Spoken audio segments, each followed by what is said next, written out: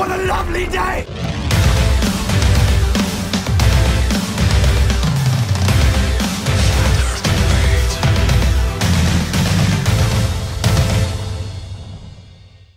Welcome to Flat Earth Debate, Uncut and After Show. I'm your host Nathan Oakley, and if you are new to this channel, or you've not done so already, then be sure to subscribe and hit the bell notification icon to keep up to date with the Flat Earth Debate. If you'd like to join the community debate, then go to nathanoakley.com and check out the Flat Earth Debate forum, which you should definitely all join. If you'd like to support the channel, there is a super chat that runs alongside each of these shows while they premiere. There's also a PayPal, Patreon and crypto link in the info box below the video. Now, speaking of Patreon, I'm going to do a quick shout out to all of the people who do support me on Patreon. So shout out to Adrian Quintana, Alistair Main, Billy Highvault, Burn Fat Till My Stomach Is As Flat As the Earth, Chow Young Cat, Dank, David Wayne Foster, Edwin Johnson, Felix Hung, Fireball X, Godrockin, Jeronism, Kirsten Smith, Life is Short, Matt, Michael, Paige, Qatar Craig, Reinhardt, Renee, Sam Hine, Skeptic936, Sweet Equity, Texas Mike, theflatearthchannel.com, and Tina Baker. Massive thanks to all of you for supporting me on Patreon. And we are joined by quite a few people in both Discord and Google+, so a very warm welcome to all of you. Welcome to Flat Earth Debate Pre-Show. Good to be here. Hello, good afternoon. Hello, hello. So who have we got in Discord? Does anybody need taking off mic? Mr. Giggles, hello.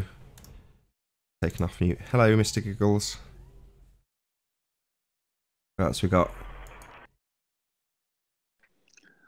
Something Sin. Hello. Hello, hello. Hey, Hello. Good morning, Nathan. Good morning, good morning.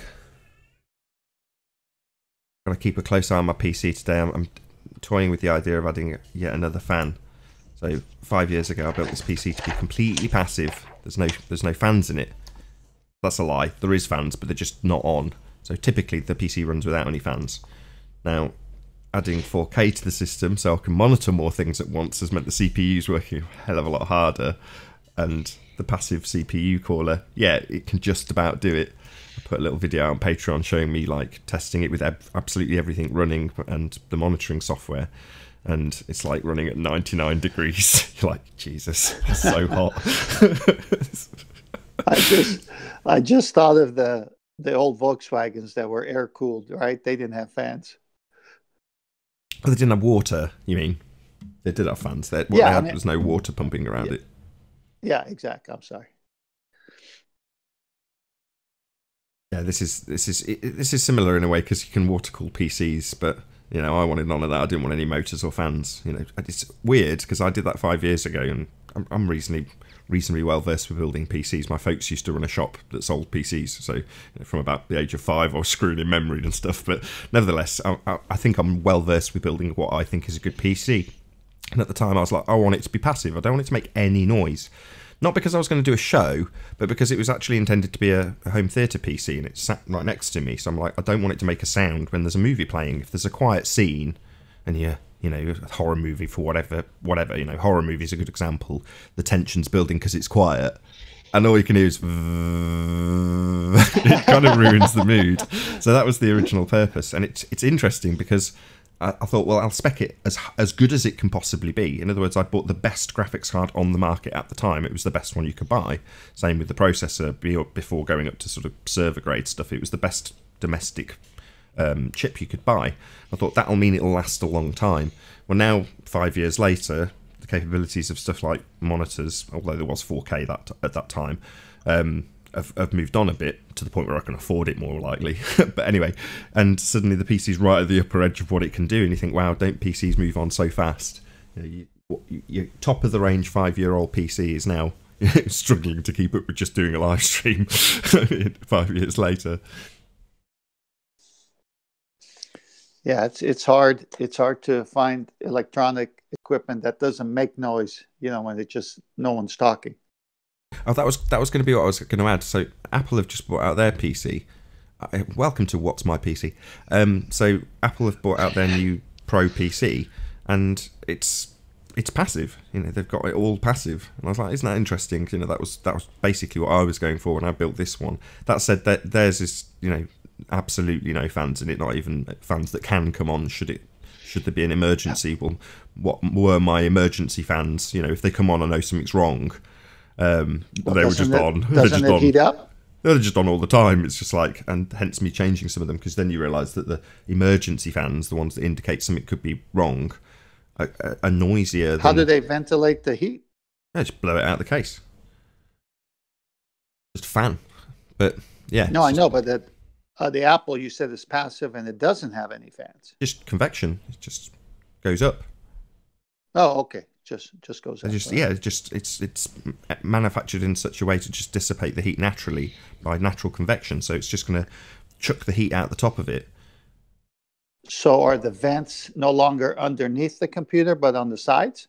Yeah, there is a load of like, if they call it the cheese grater, the latest one, because it looks like a cheese grater. It's got great big holes all the way up the sides and down the bottom, and you know, it's a fairly intricate design case. But you know, that really appeals to me. That sort of engineering, you're like, yeah, that's cool. The fact that it can run a very high powered PC completely passive, never ever having any fans turn on, which certainly mine was not, is pretty outstanding. Yeah, they want a pretty penny for it though.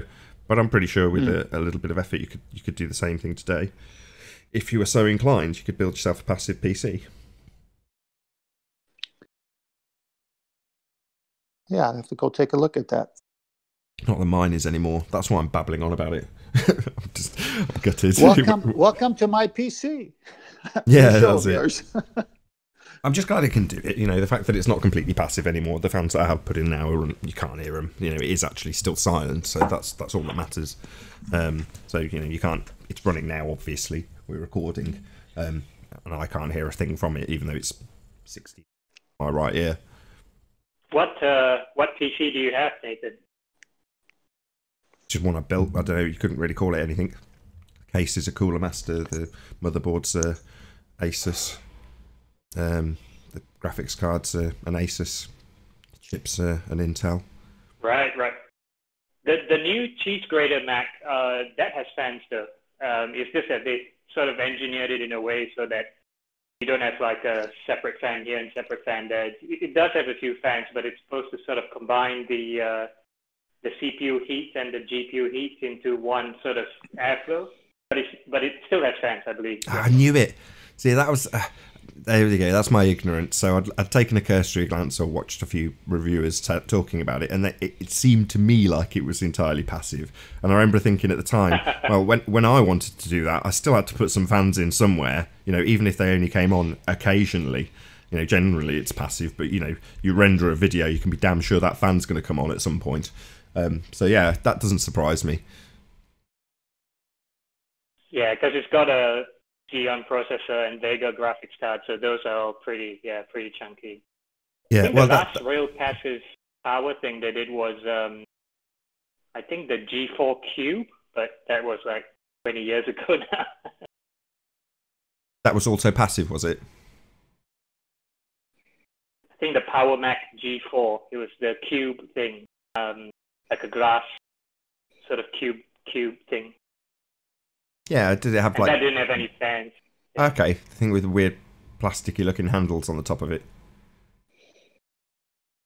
No, that was the Power Mac that had the plastic handles, but there was also, it was called the Power Mac, but it was just like a much smaller cube sort of thing. I have a vague recollection of it. Yeah. I kind of know what you're talking about vaguely.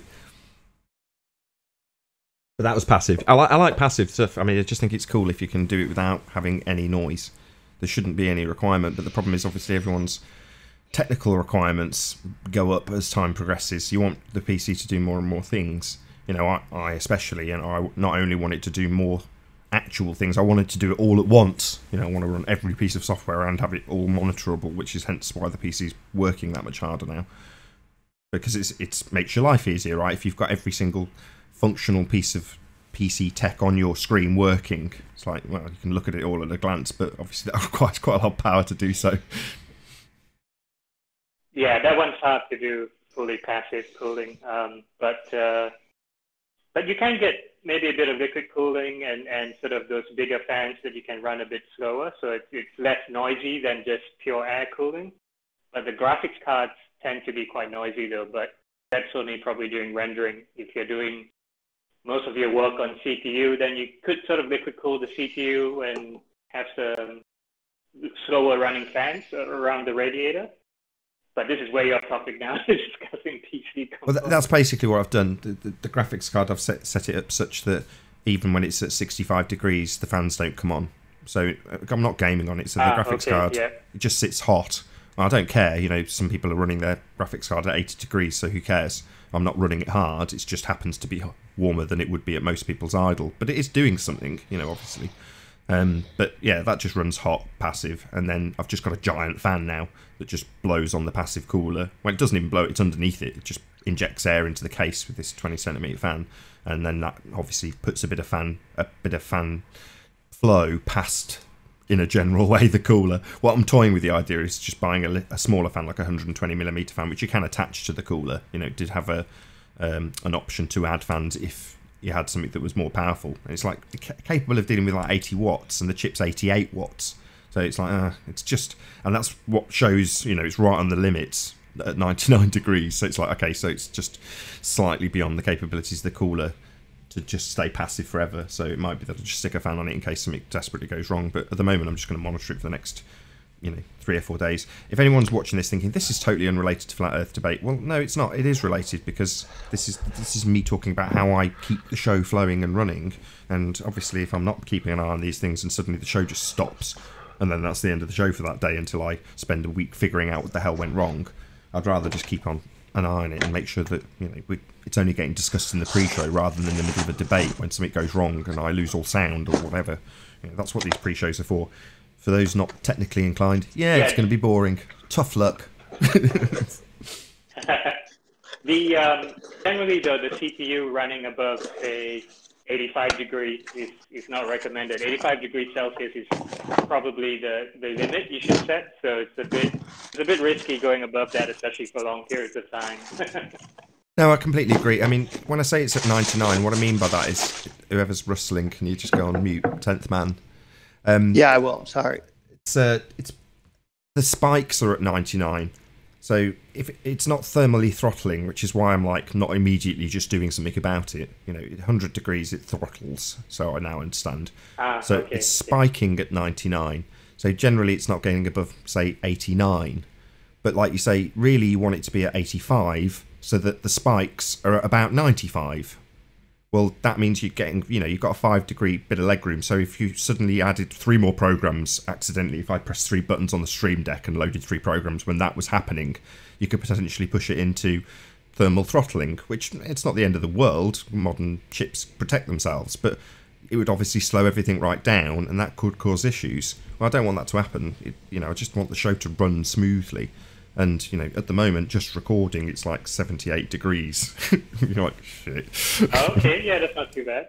Till I start streaming. Undervolting. So if you for Intel and even AMD, sometimes by default, they give a bit too much voltage. I mean, it's still a safe voltage, but if you turn the voltage down like 0.1, I mean, you got to look it up. But if you turn it down slightly, it reduces the heat quite a bit. I used to do that on my laptop to reduce the laptop heat. The CPU can still function, yeah. No, I totally get what you're saying. So the silicon still functions, yeah.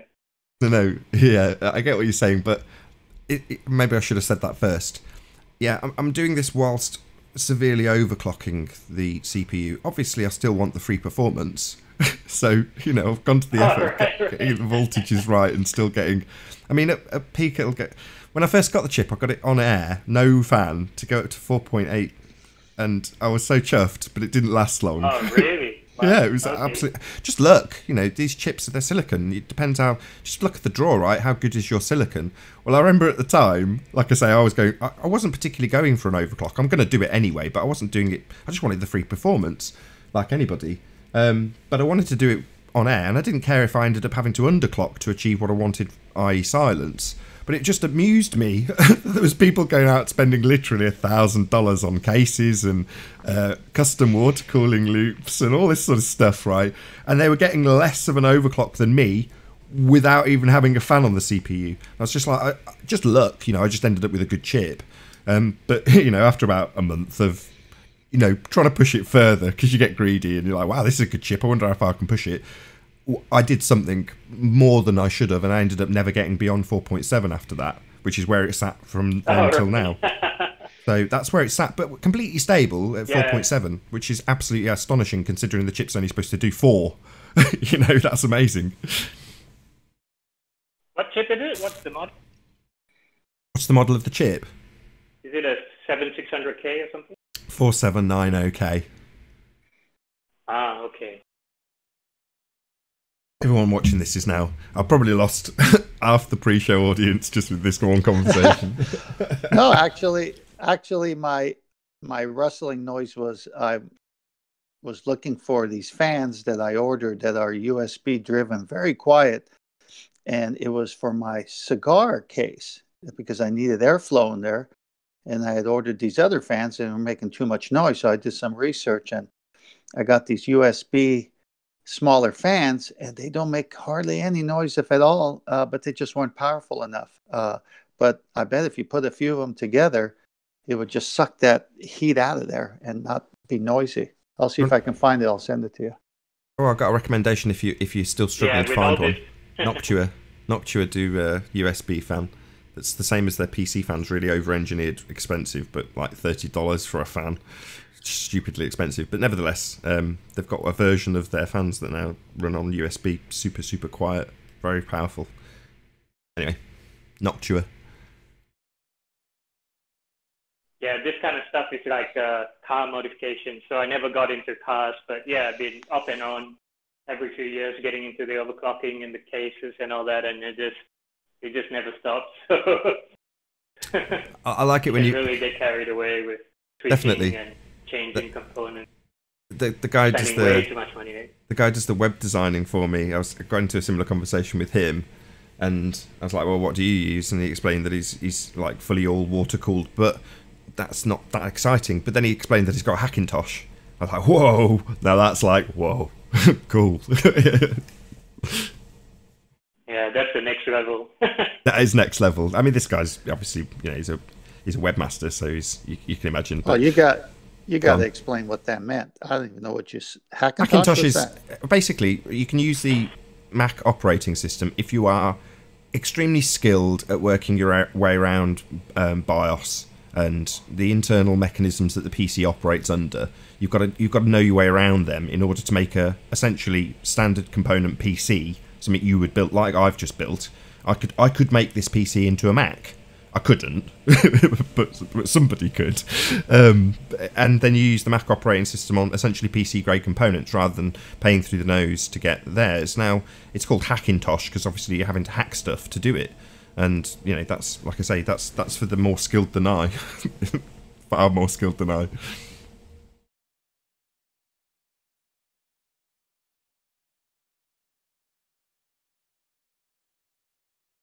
But yeah, content producers, Macs are the best. Macs are brilliant.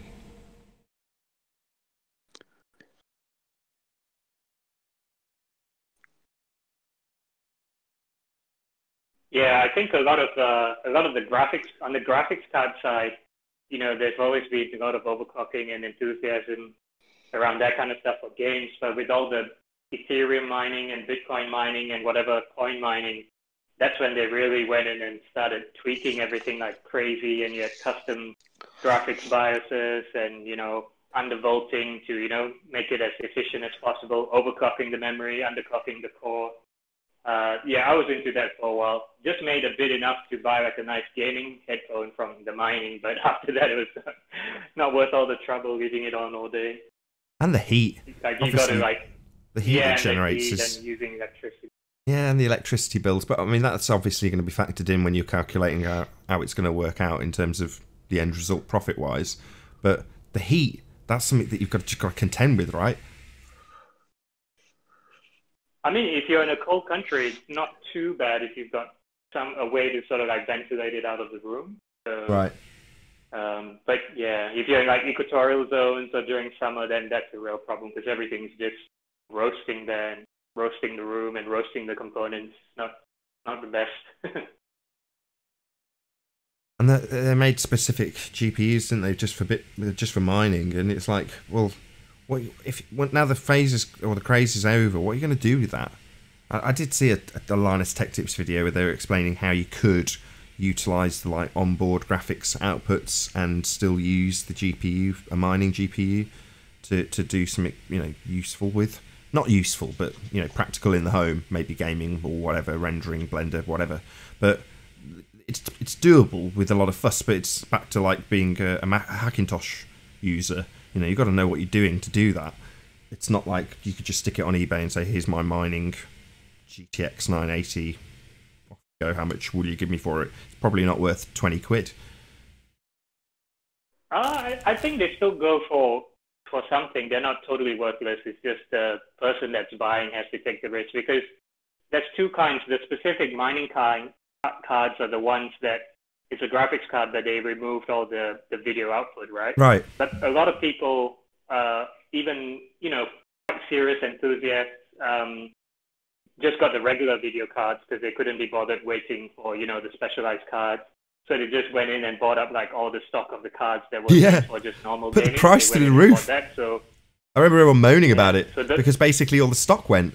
You know, you're absolutely right. Everyone bought up standard graphics cards, so the prices just went because they didn't have any. Yeah, that was a dark time for gaming. the dark days of the dark ages of gaming. Yeah, well, I remember it well. It was about just after I'd got all this PC. It took me about 6 to 8 months to build this, just through financial restraints. You know, you buy a bit at a time, you get your PC built piecemeal, using old bits from old PCs and then replacing them. Well, at least that's what I did because I'm poor. But at the end of the process, I'd got it all. I was happy. It was, you know, cost me what I thought was a fair amount of money, but still I felt like a good value. And then, like, literally 6 months later, memory just went bonkers. You're like, whoa, why is it so expensive? You know, don't get me wrong, they'd had a slight change, DDR3 to 4, and, you know, but who cares? It's still just memory. You know, it's not suddenly worth double what it was 6 months ago, but it was. And I thought, well, after knowing how much I'd used the memory and having a couple of little niggles with memory, I thought, well, I'm only using 16 gig of the 32 gig kit that I bought. Let's flog it. And I made a profit on it. Solved my memory secondhand and made a profit on it. I've never, ever, ever had that with any PC component ever. When do you ever buy something for a PC, sell it later on secondhand and make money on it? That does not happen. You bought at the right time. That was basically graphics cards as well. Those who bought before the craze really hit, they were able to basically sell their card and then buy a newer card for about the same price. So I don't know what they were able to sell it for higher than when they bought it. Yeah, I didn't know what was going on. There was loads of scamming going on. I ended up buying the graphics card I wanted because I was looking for it obviously at a good price, and I wanted it as cheap as you could humanly get it. But I ended up getting literally caught up in 2 or 3 scams along the way. I didn't lose any money, but it was just a pain in the ass. And it's like, well, why is everyone scamming graphics cards?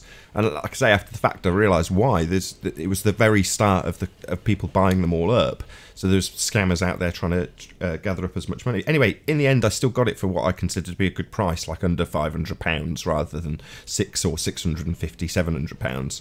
But then soon after, I was seeing like what was the special edition Marvelous Besto one that they were released. You know, they'd have the special edition ones that were like £700-800 of exactly the same bloody thing in gold. But that's what the standard ones are going for. You're like seeing them advertised for £700, and you're like, what the hell? What's going on?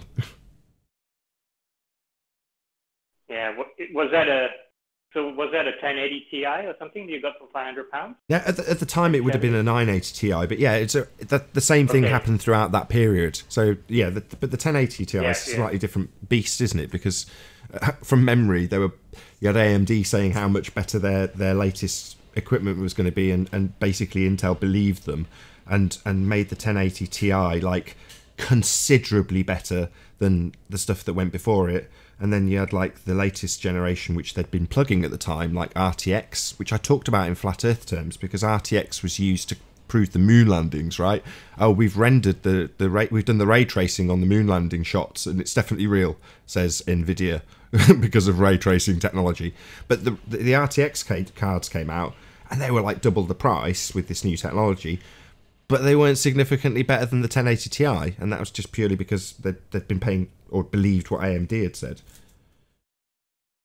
So yeah, but they also made a mistake with the RTX, I think, because they were expecting all these games to have to make use of the ray tracing, which it could, but it also like cut the frame rate in half. So you were getting like essentially the same or worse performance than the 1080 Ti with, say, the 2080 when you turned like the effects all on. So exactly. It was very pretty, but you couldn't even really. Yeah, you weren't getting really weren't getting gaming performance in terms of frame rates, but it looked really pretty, which is lovely.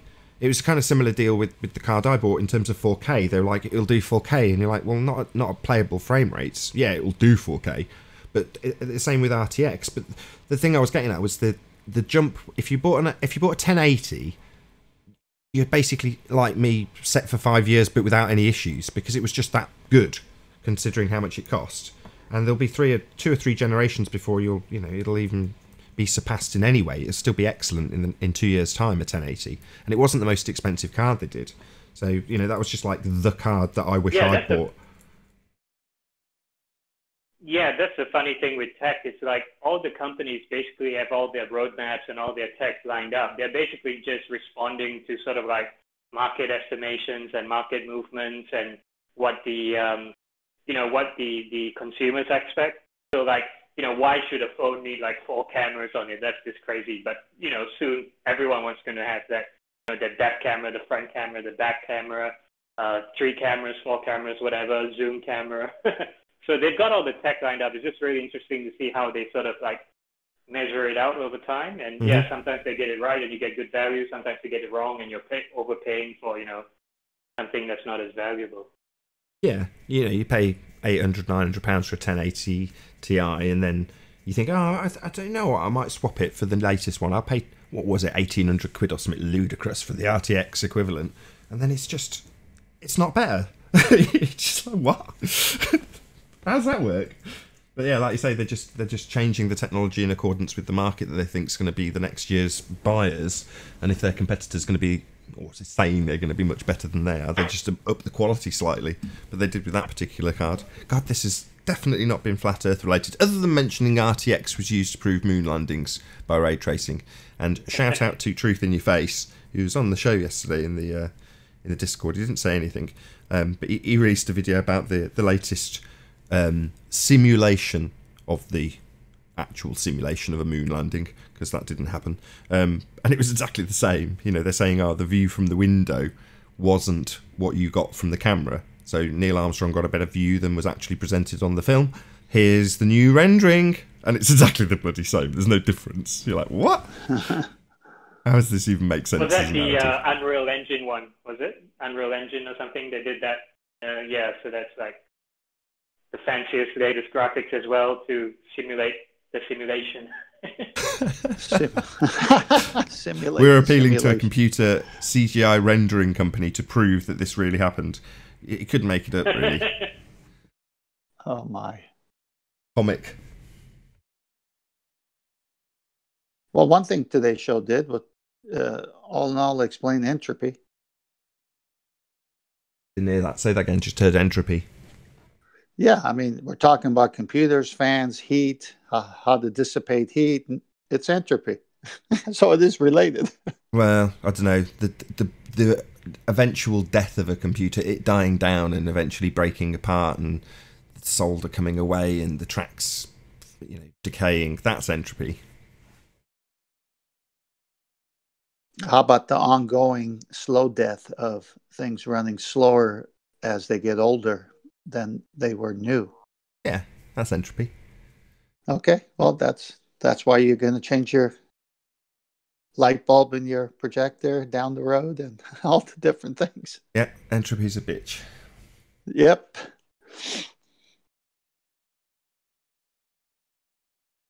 Yeah, I like the example with the pipe.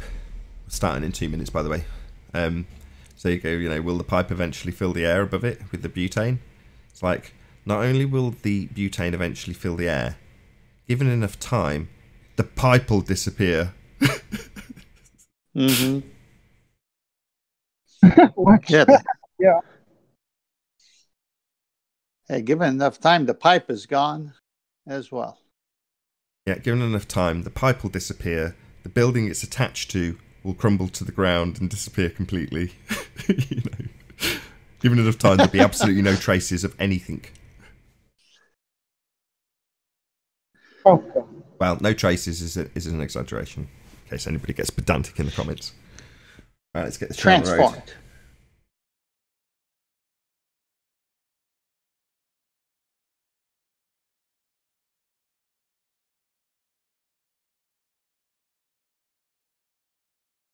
Oh, what a day! What a lovely day!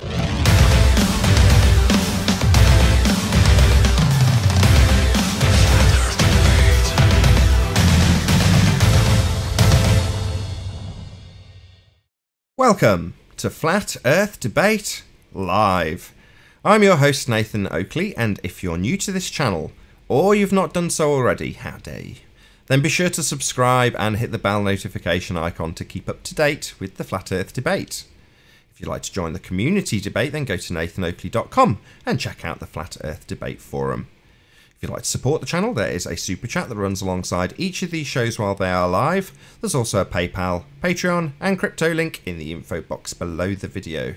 Most importantly, if you'd like to join the discussion, simply mute the page you are currently watching, then click the link in the info box below this video to join the panel and express your views on the shape of the Earth. On the nature of Earth. We'll one day get that right. If you do join, please don't swear. If you do, you'll be ejected. And if you are, please don't try to rejoin the stream using sock accounts. You'll be warmly welcome back on the next stream. Please also share the show on social media. Sharing the show obviously increases the live audience, but this in turn increases the chances of a more diverse panel. So please share the show on Facebook and Twitter. And one last time, if you're new to the channel, or you've not done so already, then be sure to subscribe and hit the bell notification icon to keep up to date with the Flat Earth Debate. Now, we are joined in G+ by Righteous Force, 10th Man, Flatzoid, and Paul. Very good to have you all. Hello, hello, hello. Good afternoon. Did we lose 10th Man? Oh no, he's in Discord, isn't he? My bad. Yeah, an issue getting in on Discord. So we're also joined by, well, a whole bunch of people in Discord as well. Very good to have you all. Good morning, good morning. Morning.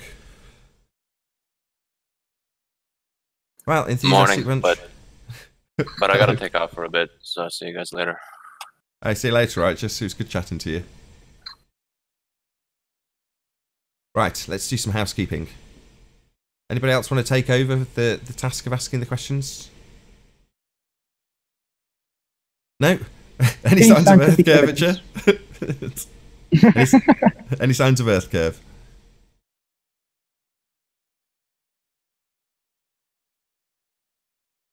Don't all go at once.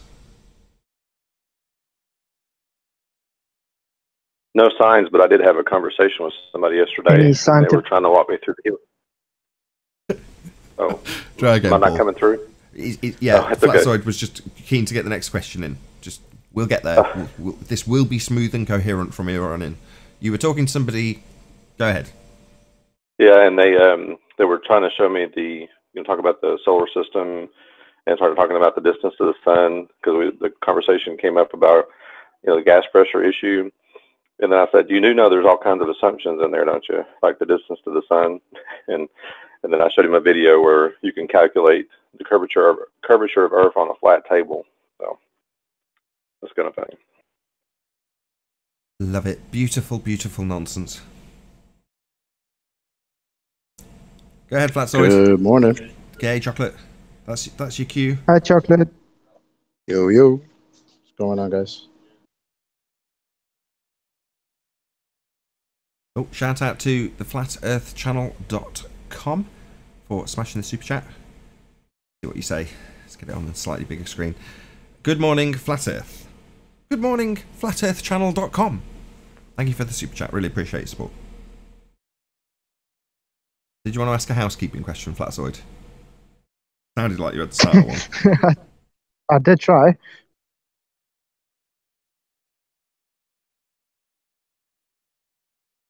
Go on then.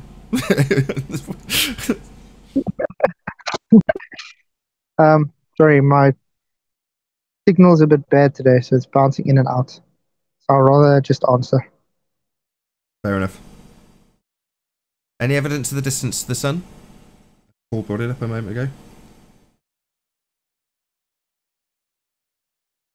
Nah, None just here. assumptions. There's no confirmed measured distance to the sun. Hey, Arwin. What's up, bro? Oh, you're not on Google?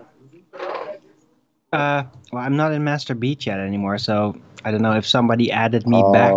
That would be helpful. Oh, you went to... How come you're not in Master B anymore? Oh, you're on Skype. Because I rage quit, remember? Okay, that's happened a few times. I'll add you back, no worries. Any scientific evidence of gravity? They don't even know what it is. No. Oh, it's not on gravity, but I got a nice snippet for you, Nathan. I'm going to try to post it in Master B. Okay. And you're the one being addressed, so it should be good. Just to hear your take on it. Okie dokie. And no evidence for gravity. And what's that, anyway? I don't know. Bending of a conceptual medium is space-time. Giving rise to a non-force force that you can think of as a force but isn't actually a force, but you can treat it as a force even though it's not a force. That's called gravity.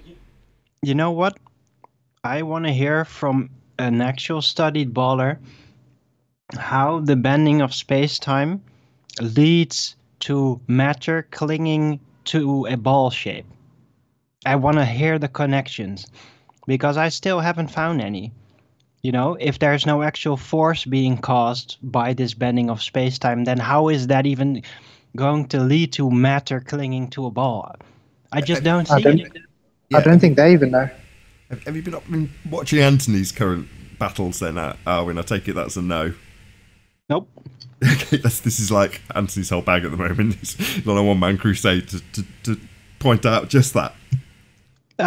We're both going the same direction, apparently. Certainly. Any evidence of a self-perpetuating molten iron core at the centre of a presupposed spherical Earth? No magnetic one.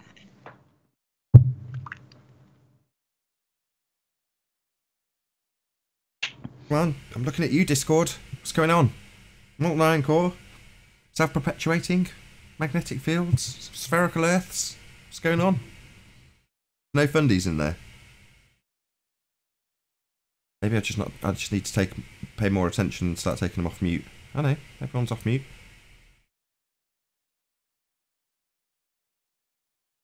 Ah, there we go. We got OU. Good to have you. Any evidence of a molten iron core, OU? Oh, it's Chris. Of course it is. Did that yesterday. Well, even if there was a molten iron core, how would that be relevant to anything? It's not going to cause a magnetic field. Whatever this magnetic field is, it can't be caused by any kind of molten iron, because molten iron doesn't cause magnetic fields. So, again, what's even the claim here? I think the idea would be if there's a core, that it would be center of a core of a ball. Yeah, at the centre of a presupposed spherical Earth. Exactly.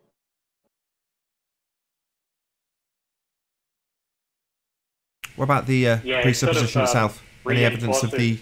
Sorry, go on, Earth-shaped investigator. You go ahead. Yeah, I was just going to say on that point, I had the same thought as OU as well. It's just that it sort of just reinforces the whole spherical thing, because if the Earth is this big and it's a ball, then something has to be in the middle of the ball, unless the middle of the ball is empty or hollow. So, you know, you've got your nice little cartoon of the inner core, the outer core, and of course they need the core as well, because that's where the gravity so-called gravity is actually generated. It's not really generated at the surface. They need all that really big, chunky, dense mass in the ball in the middle to have the outside of the ball, everything sticking to the outside of the ball. They need that big, chunky ball in the middle. Right on. You think they'd have some evidence of it, right? Any evidence that you can have gas pressure without a container? Yeah. The necessary antecedent? Nope.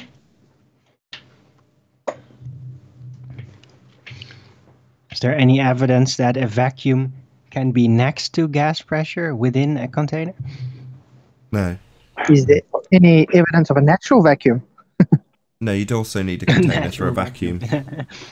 Nature abhors a vacuum.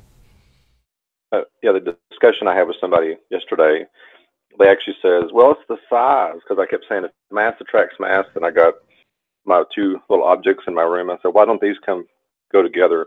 Well, it's too small. I was like, so size is the factor. And I kept getting him in all kinds of twists because the contradiction in what he was saying was kind of funny. So mass, the Earth is big enough to hold all that gas on there.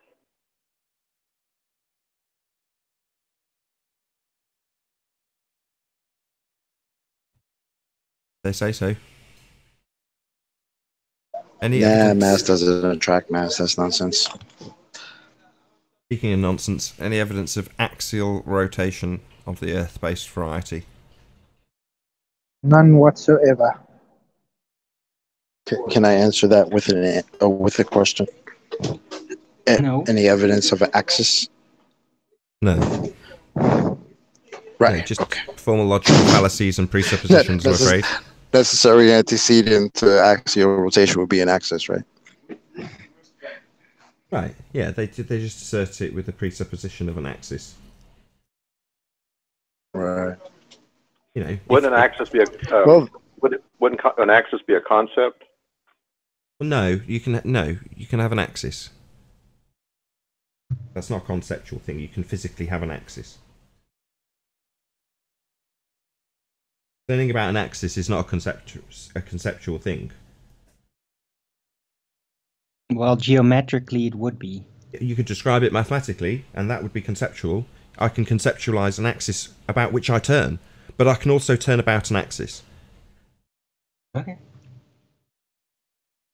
My point is that they presuppose an axis. So they would say, in their affirming the consequent formal logical fallacy, that you've got hemispheres that you need to travel to witness lights in the sky that confirm their presupposition of an axis. But those lights in the sky just follow their cycles. Let me just... Why do the lights in the sky turn as though we have an axis? That's the most sort of vague, dumbed-down way I can make their claim. And if you extract out from their claim what they're actually suggesting, they're saying that you must presuppose that you're first of all standing on a ball and then travelling antipodal to the southern hemisphere of that ball to observe the lights in the sky.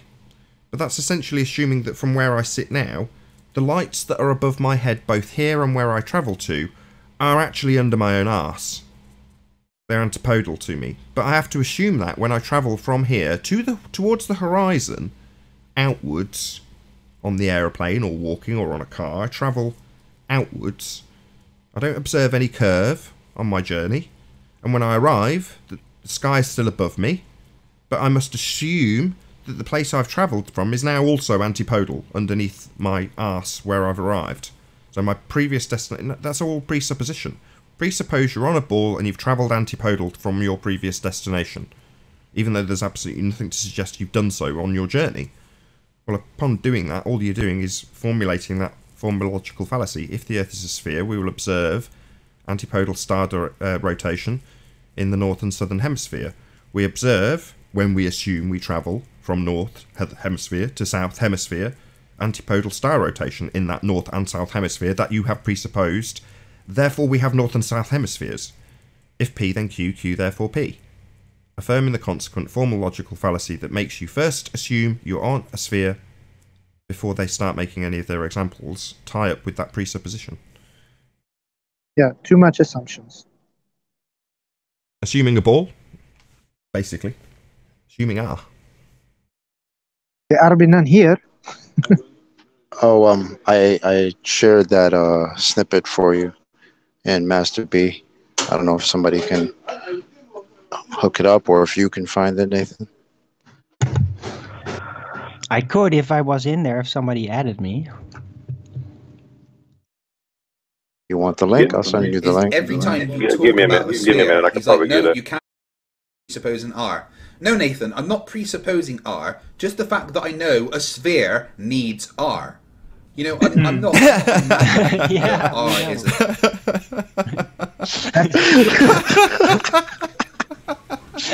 Just because I know a sphere I knew you were needs going to so get a what? kick out of it, bro. So what? You know it's a sphere then? You just know it's a sphere before you go forward. That would be the very nature of that presupposition, you absolute bonehead. Wow, Craig's thicker than I thought.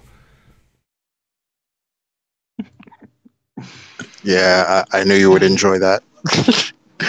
Shout out to Bill. It's not that I'm presupposing R, it's that I know Earth's a sphere already. That's great. Happy belated birthday, Nathan. I wanted better. I wanted the distance to the sun. Oh, maybe that was part of it. Was that part of that? Was that an address to the distance to the sun, by any chance? I'm not sure. I don't have the full context. The guy who shared it with me, he didn't get into all that, but he did say that you, Fight the Fire was trying to straw man our argument. So yeah, so he gave it to me. I don't know what the full context of it was. I mean, it doesn't need it. What they're basically doing is trying to justify their presupposition by saying, I already presuppose it, therefore it's right to presuppose it because I already know it's a ball. It's like, you explaining how a presupposition works in your cognition isn't any justification for your presupposition of an R value you have absolutely no evidence for, beyond the fact that you already know. What, the already know bit being the presupposition, Craig? You moron. What the hell? Oh, it's great. I love it. These people are retards. We're dealing with retards. What they don't understand about those syllogisms, if you call it that, is we can do the same thing and be just as wrong. So, for example, I could say, if the Earth is flat, the sun will go down towards the horizon due to perspective. The sun does go down towards the horizon due to perspective. Therefore, the Earth is flat. Right? It's just as illogical to say that, but it's just as right sounding as theirs is. Yeah, but it's much more funny to use Dick Earth to make the comparison. If you travel from the north to south testicle, you will observe star rotation in the north versus south testicle. Therefore, the Earth is a dick. Okay. Makes sense. See? Makes sense, right? I can affirm the consequent too. If I assume the Earth is a dick, you can be damn sure at the end of my affirming the consequent form a logical fallacy, the Earth will be declared to be a dick. Just like they do with a sphere. Doesn't mean it's true. Which means they can affirm the consequent and assume their outcome, as Craig so eloquently demonstrated. He already knows, right? Dick.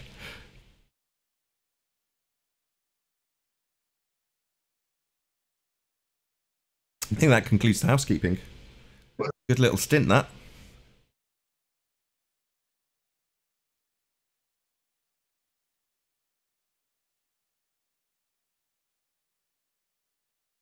I know a sphere needs R. Yeah, it'll sink in one day. Or maybe not. Who cares? In the meantime, we'll just laugh. Yeah. But in all honesty, I don't think that reply was for me. I know it was probably addressed at me. It's for his audience. It's to make himself appear to have an answer to his naive audience. Hey, Nathan, real quick, if you don't care, 10th Man is saying he might be muted. Somebody may have muted him. He can't unmute himself. Can you unmute him? Oh, I can have a go. Yeah, if he's I wanted to say it was quiet. It's because he's left and come back. If you rejoin the live stream part, you will. I'm back. Yeah. I'm Hello, back. Clint. Whatever you did, it worked. Did you have something else to add to housekeeping? Because I've just rounded it out. If not, I couldn't get on, but I was enjoying the conversation. missed anybody else in there? Did you hear the snippet, 10th man? I turned off and tried to come back on, and it still had that red bar on the microphone. But whatever Nathan just did, so I may have missed some of it. No worries. Nathan, maybe you should play it again, Nathan. Okay. Oh, the part you played? Yeah, that was great. Play it again just for that. Yeah. Yeah, just for kicks. No, do it. Presupposing R. No, Nathan, I'm not presupposing R. Just the fact that I know a sphere needs R.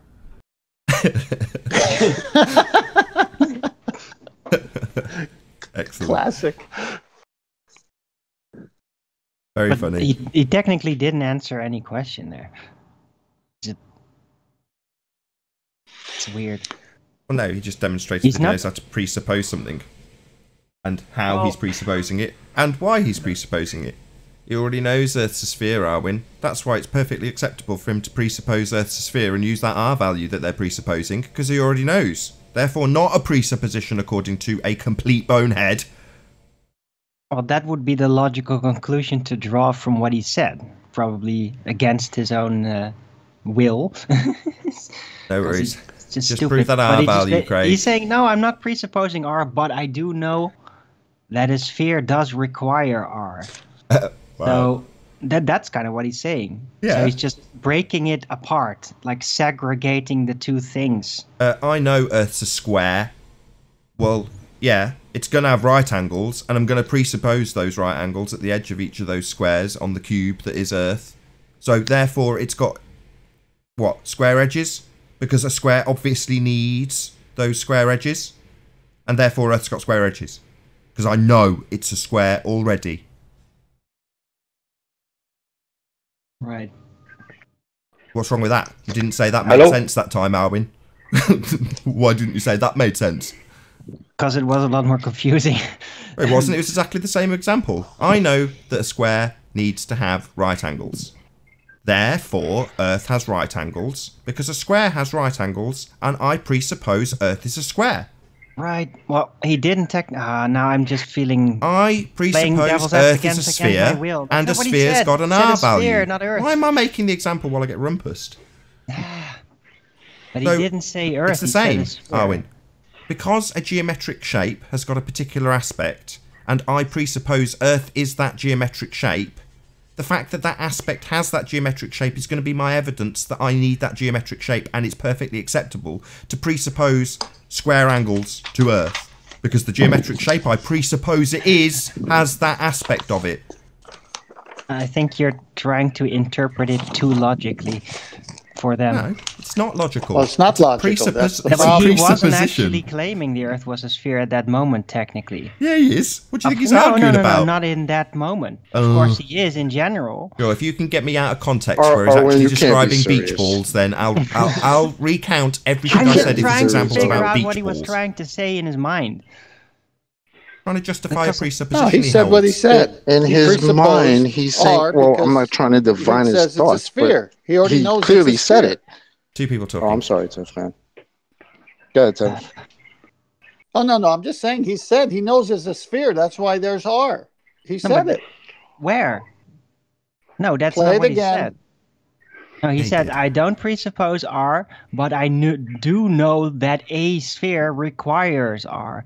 Yeah, and he presupposes Earth is a sphere. That's why he's using R in the measurements for Earth, Arwin. You don't need to hear the entire context to know what he's talking about. He's addressing me about R.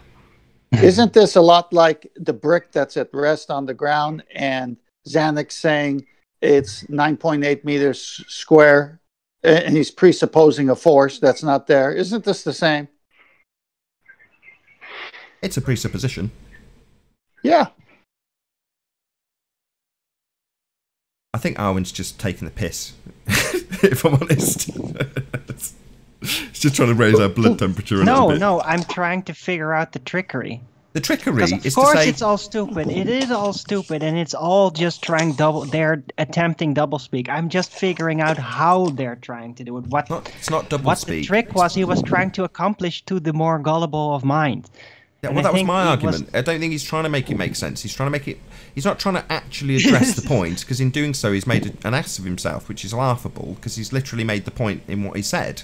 He's presupposing Earth's a sphere, therefore it's justifiable to apply an R value to a sphere he presumes that is the Earth he lives on.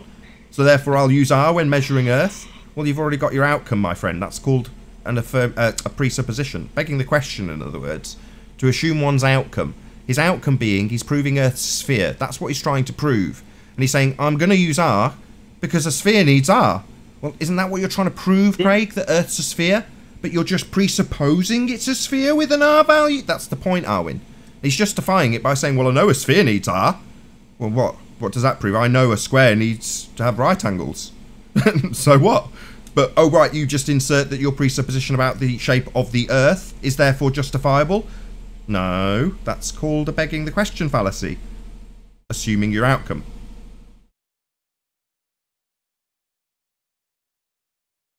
I don't remember hearing the rest of all that, but it'll be there, I know. I don't know if Brian's trying to talk. He's flashing away, but we don't hear anything from you, Brian.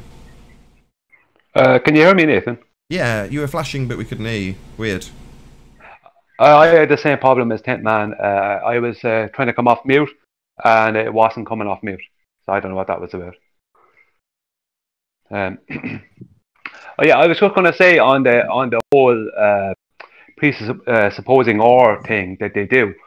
There's a couple of videos I shared out on Ranties there some while back, and they are videos. One person is the first ever video of its kind, and it's basically a whole night at an elevated position, highly elevated position on the equator, and it's a person who took 900 photographs of the sky, and it's a totally clear night. And there's two videos. There's one where it shows where it's basically a time lapse of basically the camera moving in a circle, and there's a second video where it shows the slowed down version where it's just the camera taking a photograph and a photograph and a photograph. Now, because when the camera is moving in a circle, because of the lens, it warps things a little bit, but it doesn't matter, because if you look at it from that position on the equator, I think it's like 4,500 meters high or something like that. You can see both Polaris and Sigma Octantis both above the horizon. So you can see the whole sky, and that's impossible on a globe. You couldn't see that. The angles would be completely wrong. They would not be above the horizon. You'd have to look down to see one somehow, and then down to see the other. Regardless of how far away people might try to say they are, it's just not possible. So being able to see the whole sky within just basically one turn of your body, you can see the whole sky, or one turn of the camera, you can see the whole sky, and it's above the horizon. It's not even below the horizon. It's like it's impossible. So, but I don't know, So I haven't seen much of the video outside of when I shared it. I hadn't seen it before that. I haven't seen it after that. So I don't know whether they're just ignoring it or what. Where can we find this video to view it ourselves? I'm on my phone, and I'll have a look, and I'll try and come back with a link.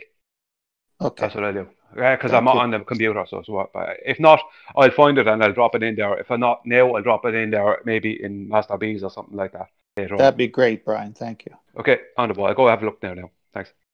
Hey, Babs. How you doing?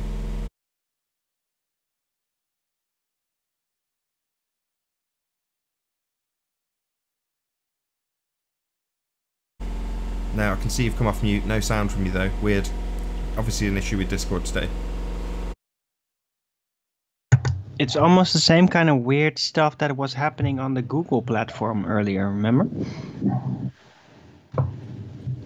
Still is. I can't get on the Google platform. I have to come on Discord, and I ran into that problem in Discord, and now it's fine.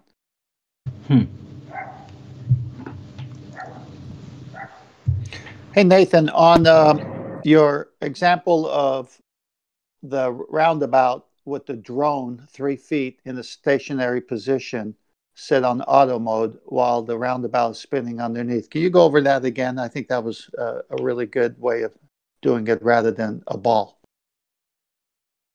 I'm kind of struggling to hear what you say, to be honest.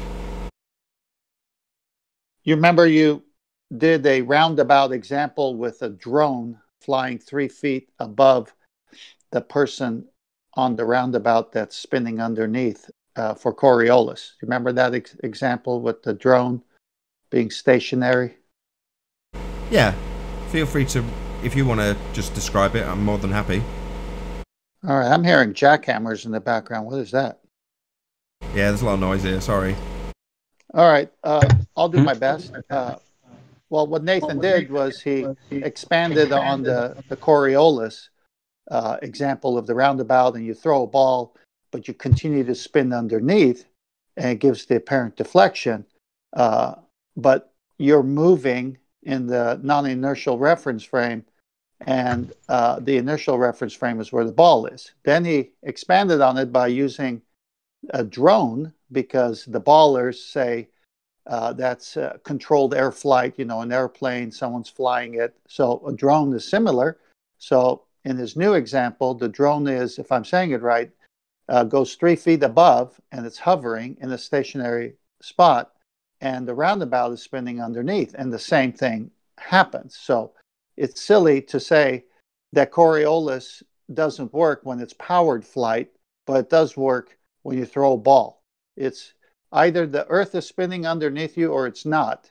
And this is the death to the ball religious belief that we're spinning, because the Earth is obviously and observably flat, even to the ballers, and yet we got to presuppose we're moving. And then they come out with Coriolis as proof. And then when we use Coriolis to validate a ball moving underneath you, it invalidates it. So we're not moving. I think Coriolis and gas pressure without a container is their death. Can I answer that? Go ahead. What's that? Go ahead, Flatside. It means we're not moving. Right on. Yeah, not spinning. Yeah, you know, when you look at the 7 housekeeping questions, and you look at gas pressure and axial rotation as 2 of them, and then what's left is curvature. Is there any signs? Gravity, molten iron core, R value, and the sun. Well, if there's no axial rotation, there's no need for gravity. So it just knocks out gravity. You don't even have to ask that question, because if the Earth is not spinning, what's the fight for gravity? And if they say, oh, the Earth is spinning and the atmosphere is attached to the Earth, well, then you got problems there, because you can't have Coriolis, which they say you do, because then it's just only a non-inertial reference frame with the atmosphere attached to the non-inertial reference frame. So it invalidates their whole argument when they say the atmosphere is attached to the Earth, because they've been telling us there's Coriolis. Well, you can't have it with one single reference frame. And how would air attach to the Earth anyway? My question. Okay, I couldn't hear because to say that. If I may for a moment, what they're weirdly enough trying to do is say that both the air is in lockstep with the Earth, but that other objects will still consider it as a different reference frame. So it's like they're taking air and just making it into a solid block as part of the Earth, through which other things can still travel and then be subjected to Coriolis. It's a very surreal, unreal setup they're trying to presuppose with this all. Isn't it? Yes, you think right, you've Alan. explained it exactly the way they say it? Because that sounds highly conceptual and unprovable. Yeah, they say the atmosphere, the fundies say the atmosphere moves with the Earth. Right, well, an anisotropic, inhomogeneous mixture of gases that are not attached, are unbonded, and in essence they are describing a defiance of what gas does. It's their nonsense narrative that Arwen's just described. Yeah, and when you describe it the way Arwen does, that highlights how nonsensical it is. But in order to in essence, defy the Coriolis effect. So they're saying you've got both reference frames travelling as one. Well, you don't have a load of rustling from us. It's chocolate. Yeah. So you've got one reference frame in that scenario where they describe that complete nonsense, defying all understanding of gas, with it travelling along with it. It's like, no, you can't Velcro stuff that's not attached to each other, let alone to the surface. That doesn't happen. So, you know, that they're saying that to convolute and confuse the argument about Coriolis, because in essence they're saying you only got one reference frame, which wouldn't produce a Coriolis effect. And they're doing it to talk around the fact that they don't have any Coriolis effect. It's like we've got the atmosphere travelling with a spinning reference frame. In other words, nothing happens, we don't have two reference frames, because we're not spinning. There's no necessity to have anything moving with anything, we're just not moving. But they will double speak their way around what you need to have Coriolis effect, two reference frames, it absolutely not spinning with the Earth, to explain away why planes don't have a deviation in their flight time. Oh, well, it's travelling as one. No, it isn't. You don't have a Coriolis if it's travelling as one, and that can't happen. So both sides of Coriolis, they're screwed. They're screwed if they say that the atmosphere travels with the Earth, because it can't, it doesn't, and that would only give them one reference frame. They're screwed if they say, oh, we do have a Coriolis effect, obviously the Earth spins underneath the atmosphere. Well then, let's see examples of that. Why aren't planes taking an hour and a half as the Earth rotates underneath? They're screwed in both situations. So the fundies that defend Coriolis, or use it as a proof, heaven forbid, of rotation, will only give you tiny bits of the story. Well, a ring laser gyro shows 15-degree deviation, therefore the Earth is spinning. What they mean by that is the Earth is spinning under the fixed frame of the gyro in a second reference frame.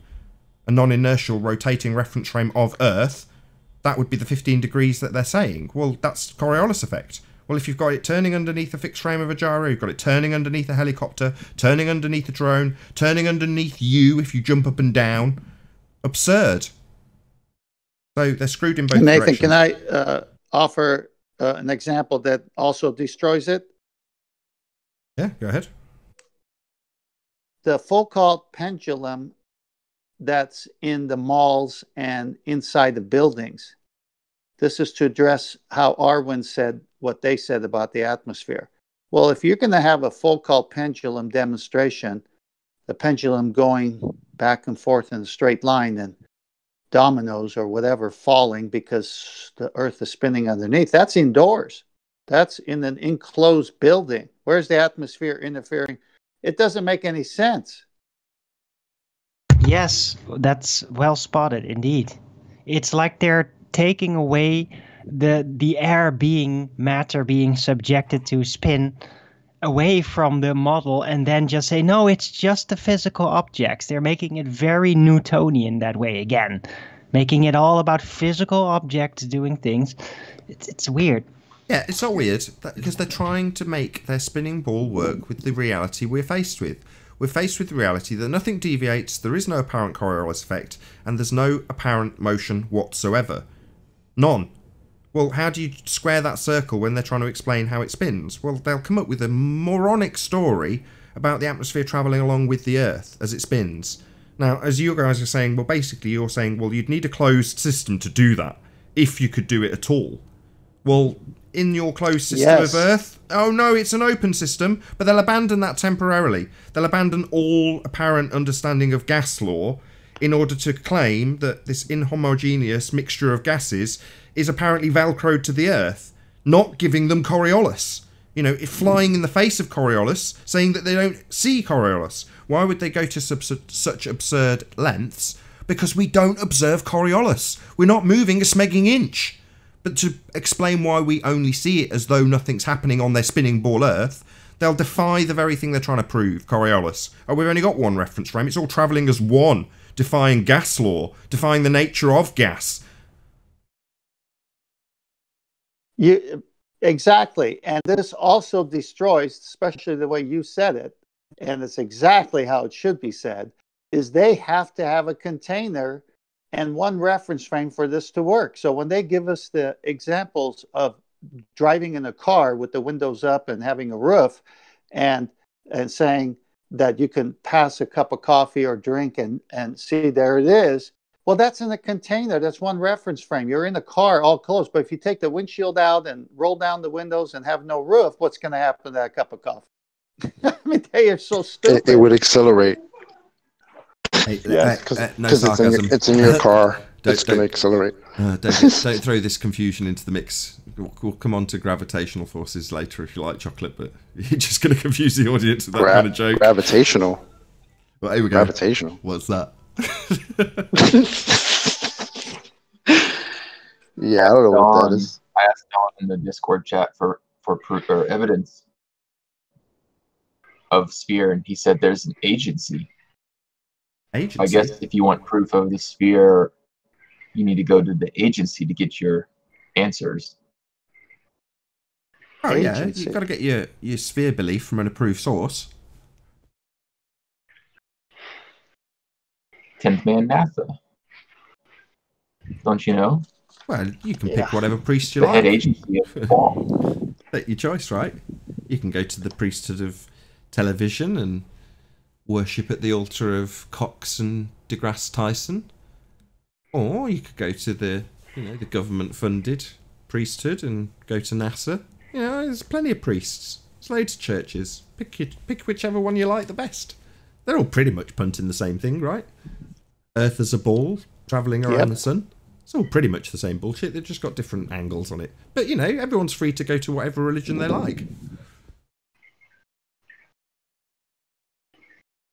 Well, their astrophysicist, Neil deGrasse Tyson, when he said that the kicker in the Cincinnati Bengals game kicked the ball and it was Coriolis that helped the field goal go in because the earth and the field goal moved slightly. So it was Coriolis that won the game.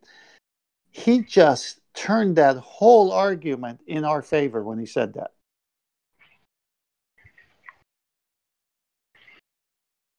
Yeah. You've got to be a high priest of doublespeak and heliocentrism to get away with asserting how Coriolis should actually affect the world we see. The goals moved as the Earth rotated underneath the ball that travelled apparently in a straight line. Looked like it curved, didn't it? Looked like it curved into that goal. No, it travelled in a straight line. It seemed to curve because Earth rotated underneath. Is that right, Mr. Tyson? Like the planes, right? They seem to curve because the Earth rotates underneath. Oh, no. That doesn't happen, though, does it? There's no apparent deviation. There's no Earth rotating underneath. There's no 1.5 hour duration from Charlotte, North Carolina to LA because Earth's rotating underneath like it rotated underneath that ball that Tyson says is travelling in a straight line as the Earth rotates underneath. Well, if it's rotating underneath that ball, it'd be rotating underneath a drone and a plane, and your flight time would be drastically reduced when travelling west. It isn't. I mean, that's preposterous, because we don't spin. We're stationary. Blatantly stationary. And the fundies who defend this lie of us spinning and moving and hurling through space will literally claim that gas doesn't do what it does. It's attached to the Earth, gas. That thing that expands in all directions and is completely free and unbonded. Yeah, that thing is actually velcroed to the Earth. It's like magic gorilla glue. What's Sounds that? very selective. Hold on, just one more bit to that puzzle. One little extra additive. But obviously, it being velcroed with superglue to the Earth, that inhomogeneous mixture of gases, that would actually fly in the face of us actually having a Coriolis effect. But I'll say that because that's what it seems like when there isn't any. That's the reason there isn't any, because of a complete nonsense story I make up that flies in the face of gas law to show you how we don't have Coriolis. That's my explanation for Coriolis. That's why we don't have it. No, we don't. It sounds very selective, though. But mass, Nathan. Gas particles have mass, but mass. That's right. And they expand in all directions to fill the container and are unbonded. Free to move wherever they like, regardless of what's happening mass underneath has to do with it anyway? Like, mass causes something? What? Well, even with their argument with gravity, even if you give it to them, it doesn't affect gas. So how could it even work? You know when they say that if you're in a car moving at a constant speed, or if you're in a train moving at a constant speed, that's the same as the Earth spinning, that you don't realise that you're moving. Well, that's a load of rubbish, because you always know you're moving.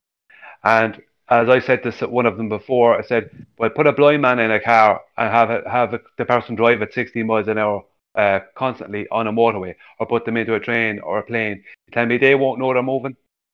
And there was no answer for that. No, it's a lie. Of course they're moving. Everyone knows when you're moving. You know, even if you're in an elevator or anything, you always know when you're moving. If the atmosphere was stuck to But the funny Earth, part about that, I'm sorry, Tiff, man, but that very question I was asked this morning. Somebody asked me if I'm in my car. Matter of fact, it was Jazakonda. He asked me if I was in my car accelerating to 60 miles per hour, could I feel that? And I was quite shocked because of course I'm going to feel that. I asked him, what kind of car do you have that you wouldn't feel it? Exactly. I feel it. I like those kind of questions. They're very telling. That it's showing cognitively where he's at when he's squaring the circle that can't be squared, and it leads him to asking you a question like, that's obviously the case. You don't feel any accelerative forces. You don't know you're moving when you're traveling 60 miles an hour. Yeah, I do. Well, if you were on a plane, well, yeah, I do. Yeah, I still do. I've owned several motorcycles without the fairing in front to block the wind. I've never been tempted to drink a cup of coffee while riding my motorcycle at 60 miles an hour. And you always get tired when you're traveling. You always get tired, don't you? You drive a car for an hour or two, you'll be tired. So how could we be moving at whatever, hundreds of miles an hour and whatever else on a spinning ball? That's not a good argument. we have don't to be tired sleep daily. Yeah, that's not a good argument. I do get tired every single day. Yeah, that's true. Yeah. Well, the argument I was going to say, while Chocolate was bringing in that good point, was gravity, according to them, is strongest at the ground level, from my understanding. So, at its strongest point, whatever that is, they ascribe that force to gravity at ground level. It can't keep the gas at ground level. So how is it able to keep the whole atmosphere attached to the Earth if it can't even, at its strongest point, control it at ground level where it's produced? Exactly. Nathan? I just posted a video in the Discord. I know you can't, I don't think you can share. I can jump on Skype and share if you really want. But for those in Discord, there's a video of a guy doing a demonstration of Coriolis above a roundabout, and he uses a drone. And the drone, and you can clearly see what would happen if Coriolis effect on Earth were real, say with airplanes or helicopters. The drone is powered flight, right? It's mechanized, it's controlled, and yet it still experiences Coriolis over the roundabout. The roundabout's spinning underneath, the drone is staying still, and you could clearly see that the roundabout is moving, and the effect that it's having on the drone. So it's not happening on Earth. There's no way. It doesn't. We don't experience what the video is showing. And I posted a comment about why his drone the Earth isn't moving underneath his drone, and of course I got no response. But just thought you would enjoy that video. That's great. You have to share that with me. That's brilliant. We were only talking about the other day. I was saying what would be a cracking example of Coriolis. Well, 10th Man's already detailed this while I had washing machine noise. But yeah, it's having a drone. It's in fixed powered flight if you just get it to hover above a roundabout. And, you know, from the point it leaves your hand on the non-inertial reference frame that's spinning, it will go up and stay there and just hover. And then on the non-inertial reference frame, as you spin beneath it, it looks like it's coming closer, going further away, coming closer, going further away. You know, you could probably map it in like a little spirograph. But who cares? It's not moving. The apparent deviation is because you're spinning underneath. So if there's any Coriolis on Earth, it's because you're spinning underneath. A plane, a helicopter, a drone, a ball, you if you jump up and down, a bullet, anything that leaves the spinning reference frame. So, if Earth's spinning, you'd see Coriolis effect quite obviously all the time. And when we point that out, they double speak us. They say, oh no, it's because the Earth and atmosphere are attached. No, they're not. That's impossible. That's not what gas does. You can't have that happening, my friend. What's that? Oh, well, no, it does. It just travels along because it's all kept in motion by the open system that we live in next to a vacuum. The whole system is absolutely absurd. How anybody can believe this nonsense. That's why we got loads of depressed fundies around us. That's why. You can't. Squaring those circles isn't possible.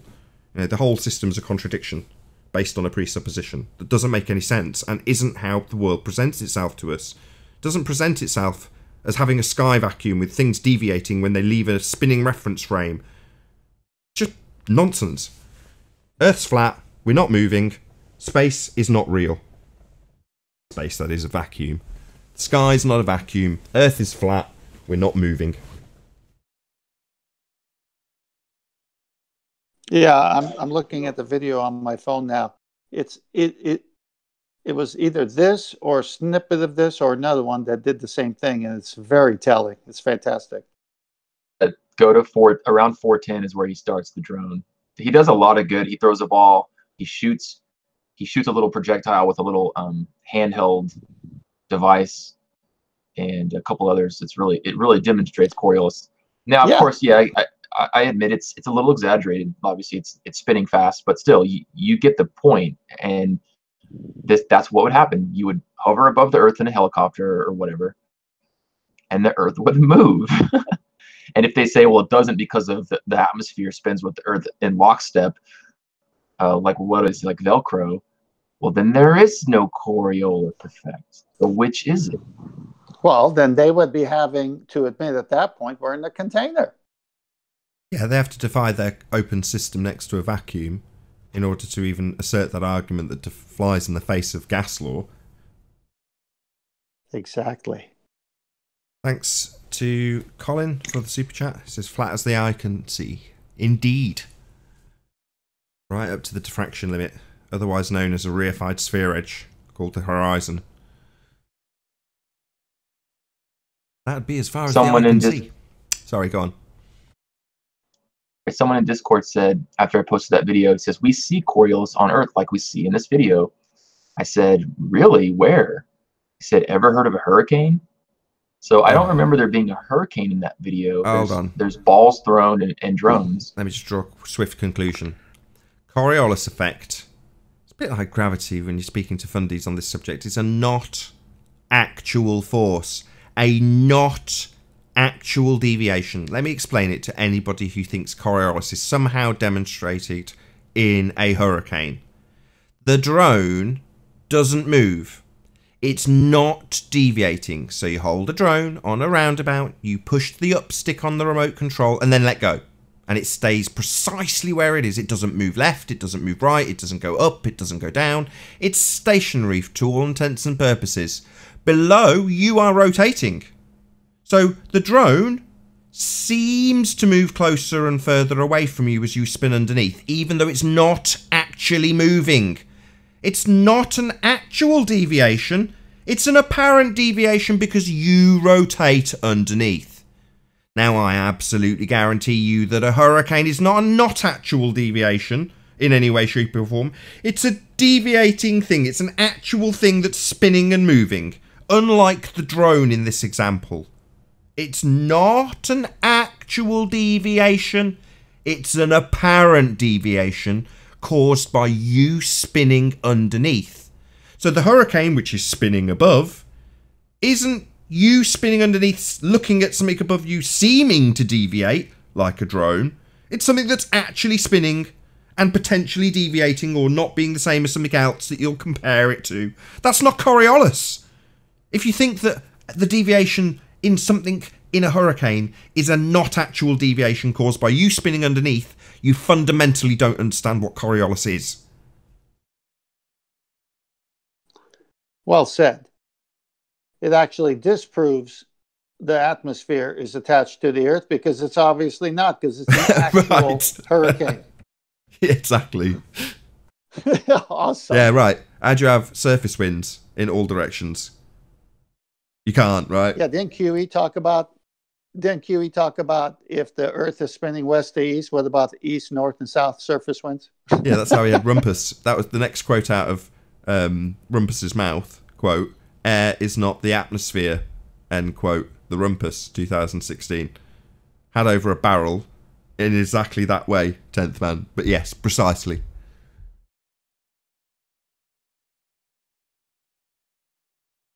Another good show today. Oh yeah, I posted that. Sorry. Yeah, go on, Brian. I was just patting myself on the back for another good show. Yesterday's show was good. Today's show, I'm smiling at the end. Go ahead. Just saying, I posted that video. I posted it to 10th Man, and I posted it in the Science versus Pseudoscience chat box. Thank you. At first, I thought it was actually. At first, I thought it wasn't real until I looked into it, because it says it's a virtual reality movie. Till I looked into it, and it's actually 900 photographs all put together over the course, taken over the course of one night from Ecuador. So, and the video part of it, it warps a bit in the video part because of the camera lens having to move around, obviously because it's moving at a rate that we wouldn't normally see. But it's like as if you're standing in one spot and you're spinning around looking at the whole sky. Very cool. What I'm hoping a friendly flatty with a cheap drone will do is exactly that demonstration. They'll just sit on a roundabout going relatively slowly. Tripod set up, you know, like with one of those bendy camera mounts, attach it to the arm of the roundabout and point it up roughly at where you're going to point the drone, and then you spin on the roundabout, hold out the drone, push the up stick till it reaches roughly center of frame in your camera, and then just spin underneath it and point your camera at it as you rotate around slowly, and you see it going further away, closer, further away, closer. Now it's not moving. It's an apparent deviation, that coming closer, going further away. That's not it actually deviating. It's not actually coming closer, but for the fact that you're rotating underneath. Can I nominate a cheap flat earther that might do that? There'll be someone with like a $20 drone though, like a cheapy thing. No, didn't Ranty get a drone? Yeah, but that's not. No, it needs somebody with a cheap drone, like a cheap toy drone, not a professional giant monster. You know, I could just imagine you holding it on your roundabout. You push the up stick, you get it slightly wrong, and it falls off the roundabout. No, it needs to be done with something really relatively cheap. So, in other words, it's one of those things that somebody watching will hopefully go, I've got a cheap drone. That's a really easy video I could replicate, and you know, I might even do it myself. I just haven't got a $20 drone that's disposable to actually, you know, most of these $20 drones, they go up for one flight and then break. So, you know, if you can capture a flight of a drone that you've just bought that's a cheap toy someone's given you as a gift, you might actually get a good Coriolis demonstration out of it if it can hover in one place, which I don't know if they can. I don't know how much you'd have to spend to achieve that, but one for the audience, maybe we shall see. Anyway, with that, I'm going to say, first and foremost, if you are watching on the Nathan Oakley premiering stream, then stay tuned, as there will be an after show to follow. A massive, huge, enormous thank you to all of you who did tune in live for smashing the super chat, liking, commenting, sharing, subscribing, and all that good stuff. Of course, a massive thank you to all of today's debating panel for making this debate possible. As I say, stay tuned if you're watching on the Nathan Oakley premiering stream. I've been Nathan Oakley, and I'll see you all in the next video. Oh, what a day! What a lovely day!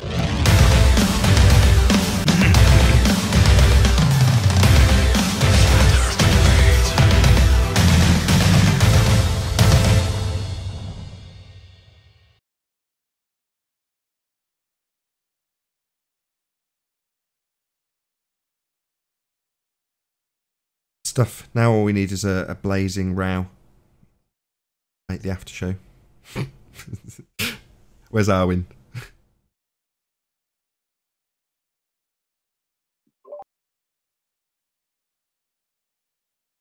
No, it's the calm before the storm, perhaps.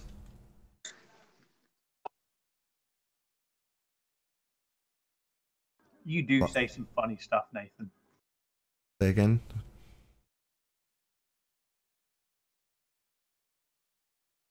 I think somebody said you do say some funny stuff, Nathan. It depends on the context of the person who's throwing that at me. Maybe I shall say thank you. Maybe I'll say screw you when it turns out he means my assertions in regards to the fundamentalist religious sphere belief some people hold. We'll see.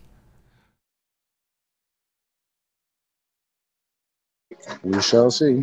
I think it's the latter. I've turned you up a bit. Say that again. I say I think it's the latter, the second one. I don't think it's the first. Guess we'll find out shortly. Yes, if he speaks again, I don't think he's gonna say anything.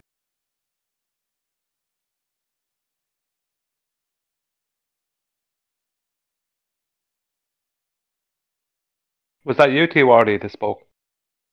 Have you found any evidence for a flat Earth yet? Yes, we live in one. Look at all the ballers who join after the show ends. They don't want to be on. I guess they don't want to be live recording. They're okay with after show recording. But No, we were just muted on the live show.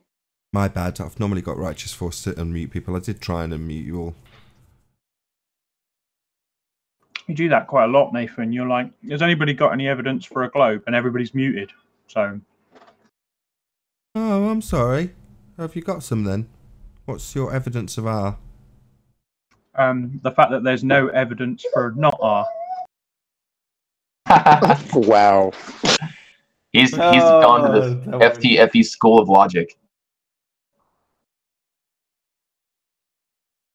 So what's your evidence of R? I don't even believe that was a real statement. It just sounds stupid now. It's ridiculous.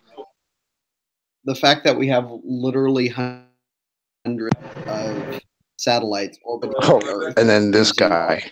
Here we It's go. all right. This will be a fun after show. Let's deal with these quickly. Where are those satellites?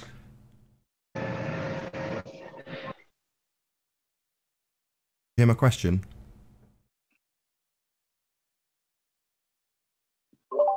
I said there's hundreds of verifiable satellites orbiting the Earth. Yeah, I heard your statement, and maybe you didn't hear my question in response. Where are those satellites? Where? Yes. Orbiting the Earth. Where? Orbiting's a presupposition. Where? What's the region?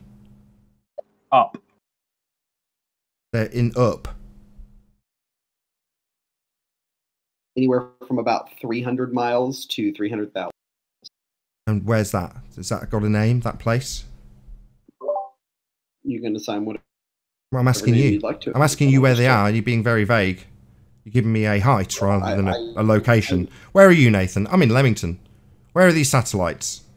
I gave you a very specific range. No, anybody watching will be questioning why you'd be so cagey about answering such a simple question. Telling.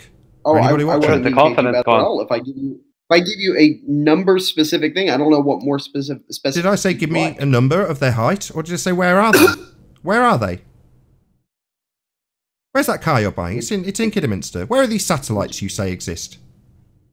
Would you like me to name the orbits for you? Sorry, now you're describing a trajectory rather than a location. Where are they? What's the place called that they're at? Well, let's call the one that's at 300 miles. Let's call that one Tony, and the one that's at 300,000 miles. What's the region where these are at? Space. Listen, why can't he say that? Oh, space. Yeah, you can talk about. Was that an answer? Is that the region? Space? Space? A sky? You think they're in a sky vacuum? Oh, well, that's a big problem. If you think these satellites... and before I've left him so much air for him to say that one little word, the place they're at, the minute I start to rape it, he starts talking through me. Oh, so that you can. So you're going to talk through me? You took your time answering the question. Nathan. Now I'm talking. I left you plenty of space to talk. Now I'm demolishing that nonsense, my friend. You're not demolishing anything. Talk through my statements again, and I'll eject you, you little turd. I left loads of dead air, loads of gaps for you to say the place you believe these satellites are. Lots of pauses. Now I'm talking. Space is fake. There is no sky vacuum with bits of metal floating around in orbits in a place that can't possibly exist. Likewise, there's no gas lamp in Narnia. It's not a real place. Outer space isn't real. It violates the second law of thermodynamics. It violates a lot of different laws regarding to gas. So we don't have a sky vacuum with these hunks of metal in it. That's a nonsense belief you have. Okay, Fundy? Now, do you want to appeal to something different? I haven't finished talking. Do you want to appeal to I haven't finished talking, Fundy. Do you want to appeal to something different to get your R value this time? Because you can't appeal to metal hunks in a place that doesn't exist. Is that clear? Oh, but I can prove that it exists. You can prove that the sky is a vacuum, no worries. If the sky is a vacuum, I would need some sort of demonstration that you can have gas pressure without the necessary antecedent of a container. So go, give me gas pressure without a container. Show it me. That's a straw man. We're talking straw man. Straw man. You've just said that you can prove space is real, and space is vacuum next to where we are now with gas pressure. Now, that's nonsense. It's not a possibility. And if you're saying it is a possibility, show me gas pressure without a container. No, that would be a straw man. It's the second time you've said it. Now, detail what a straw man is and how this is a straw man. Yeah, so I'm talking about there are metal things in the sky. You're saying prove that the sky is there. I'm like, no. No, I said space. Outer space is fake. You claim the sky is a vacuum. That's where the region, these things that you claim prove are. That's their location, the thing you were so hesitant about. Now I'm saying that place isn't real. If you're going to appeal to things in Narnia, I'm going to say no. That's a nice way to strawman something, Nathan. It's not a straw man. You can't have gas pressure without a container. And according to your fundy rhetoric about the region these metal things are in, it's a sky vacuum. Well, we've got gas pressure. That violates a natural law. Entropy would take hold and the gas we breathe would fill that sky vacuum, outer space, where you say these satellites are. So it's not a straw man. It's a direct address of your nonsense. That's a wonderful straw man theory. You just keep saying straw man. I'm going to give you one last opportunity to explain how my absolute demolition of your claim of a sky vacuum with metal trash cans orbiting in it is a straw man. Now, don't just say it's a straw man. Explain what a straw man is and how what I have said is a straw man. Go. Sure, no problem. A straw man is when you take someone's argument, you obfuscate it into another argument based on something that you want to argue about.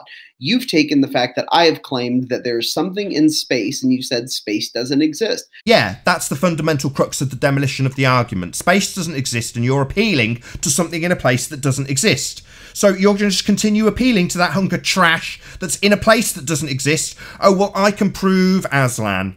Well, how do you prove it? Well, because the gas lamp's got this perfectly reasonable theoretical idea around it. No, we're not talking about real things. We're talking about space that isn't real. So you're going to appeal to something in a place that isn't real. That's the end of the argument, not a straw man. A direct address to your claim. The location of what you're claiming is in a place that isn't real. It's not a straw man. It's a direct address to your claim. He did straw man the argument. Okay, and now you're angry that you realize he's not detailed a straw man. He's detailed a direct address to his claim. I can appeal to these hunks of trash in the sky vacuum to prove R. Oh, well, the sky vacuum isn't real, so you can't appeal to that. Oh, well, you're straw manning me. No, that's a direct address to your claim. Nope. Nope. Hand wave to my rebuttal. Yes, my friend. You're not going to get away with appealing to things that take place in Narnia. Yeah? Me using the gas lamp in Narnia as my hunk of crap, proving my point about something taking place in Narnia, isn't going to fly. Your hunk of trash isn't a light in Narnia. It's a heap of crap in a sky vacuum. Not a straw man. Well, I can prove that they're there. What, in a place that isn't real? Oh, I can prove the lamp in Narnia's there.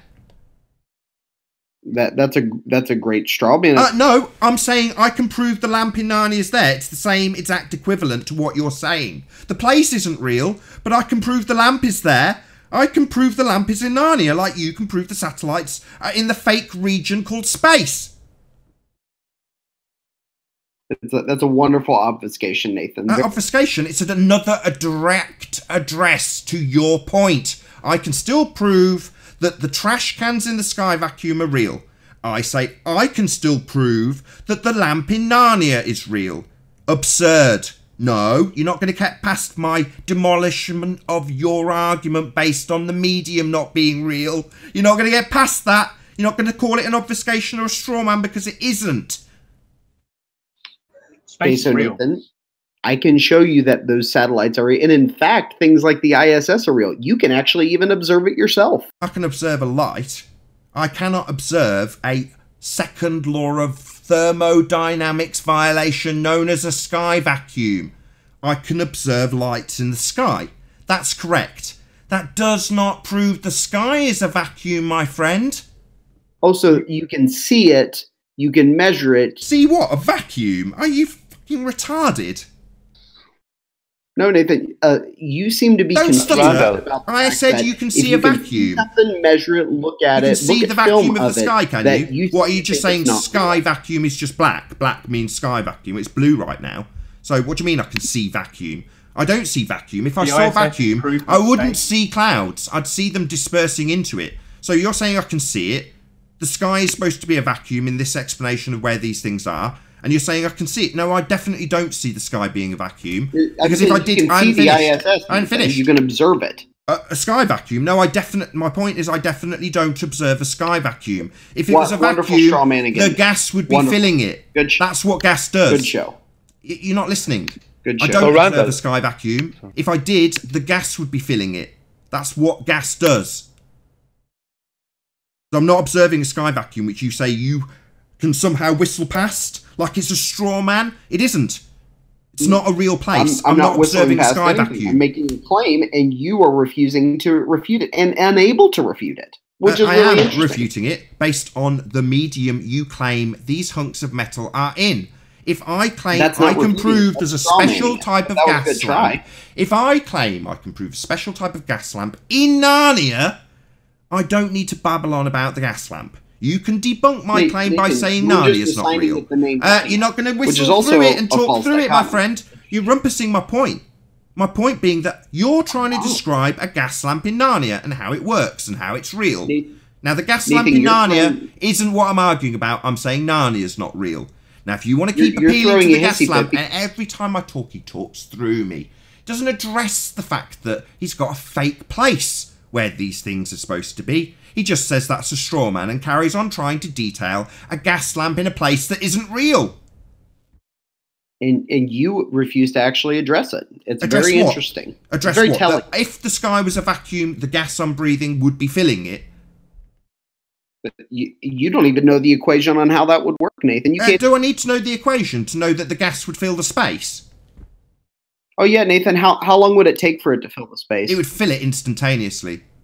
Well, instantaneously? Then yeah, basically instantaneously. If you've got a never-expending, absolutely enormous vacuum at 10 to the minus 17 torr, then yeah, the gas we breathe would instantaneously fill the vacuum, and we wouldn't have any left. It would fill the vacuum. You just space. showed how you don't understand the second law. He's talking through me, even though I'm answering his question that he's just asked me. Now I'm answering him, but he's talking right through me. Yeah, I'll try again. I'm just pointing out you don't understand the second law. I'll try again without you talking through me. I'll try once more. Yeah, the gas would instantaneously fill the space. Now you can check this out in a lecture that an MIT guy gave, where he explained exactly this. You take a gas at pressure, you put it next to a vacuum, and then you remove the barrier. And the gas instantly fills the available volume once it becomes available to it. That was a lecture on the second. I haven't finished. What is this asshole's problem? I'm detailing to people about an MIT lecture on the second law of thermodynamics that answers the very question you've asked me about how quickly the gas would fill it.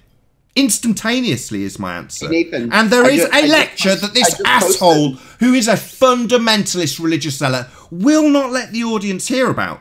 Because it flies in the face of his assertion of a region that can have satellites orbiting that violates this natural law as detailed by this MIT professor who explains that the gas would instantaneously, to answer this asshole's question that he won't let me do, it would instantaneously fill the volume that was available to it.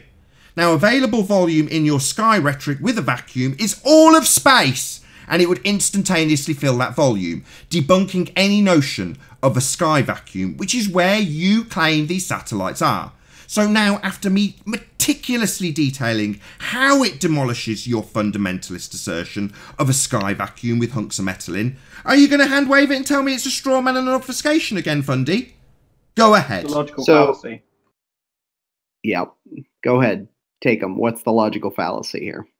The logical fallacy is that he's claiming that there's pressure next to a vacuum and there isn't.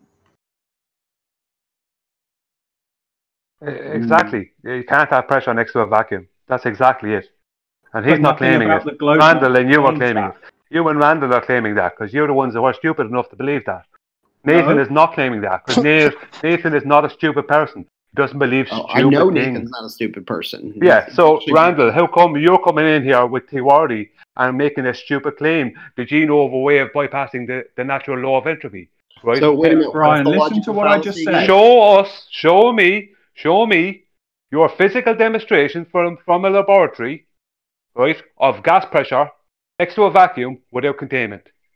Wait, you want me to create in a Yes, laboratory? you have got to create this, or else your claim is down the toilet. No, because what you're doing Yes, is you're you never building come. a You do a straw lot man. of talking, but you never come up with that thing. You're building a straw Or man. you could just test this for real. You never come up with the actual physical demonstration. You come up with a lot of talk about a sky vacuum, but you never have any proof for it. The only proof you have for it is what you believe is happening out in it. I've literally hundreds of demonstrations of this. And you're Every time we saying want you have hundreds of demonstrations of what? of going Okay, into can you space. post one? Are you freeing up into Post space? one. Just one. Nothing about the globe model Exactly. states that we have pressure next to a vacuum. It's a misconception. Yeah, It is a misconception. You don't have pressure next to a vacuum. Ever. It doesn't happen. Unless Yeah, there's a we have container a between pressure the two. gradient next to a vacuum. That's No, you can't have a pressure gradient without having pressure in the first place. You don't have pressure without a container. That is the end of that. You cannot have the word pressure in anything to do with gradient without having actual gas pressure in the first place. It's not possible. It's an impossible task. You cannot prove it. You haven't proved it yesterday. You won't prove it tomorrow. You will never prove it. You're in absolute fantasy land. Brian. Nathan is trying to show you you're in fantasy land, Brian, and all there's you're a- doing is arguing with him. There's a You question guys you like can, to throw around Brian, this 10 there's to a the question you minus can ask this 17 guy if I tall can just get value. in for a Have you ever second. actually written We that don't number throw down? that Brian, around. NASA throws that around. Brian. NASA. NASA. Brian, Write that number down. Is it a negative number? Can I get in Brian's for a kidding. second? It's in -4. Brian, Minus you can 4. draw a It's in conclusion to minus. this conversation if you can number. just get in a word in edgeways. Stop trying to be... Brian, Sorry, you Nat, just Nathan. need to ask the guy one question. So the guy's saying you can have a gas pressure gradient next to a vacuum. That's his absurd claim. The question you No. ask him in response to that is, at the top of the gradient, yeah, that gas pressure right at the top, what's that pressing on at the top there of that Yeah. gradient? What's it pressing on there?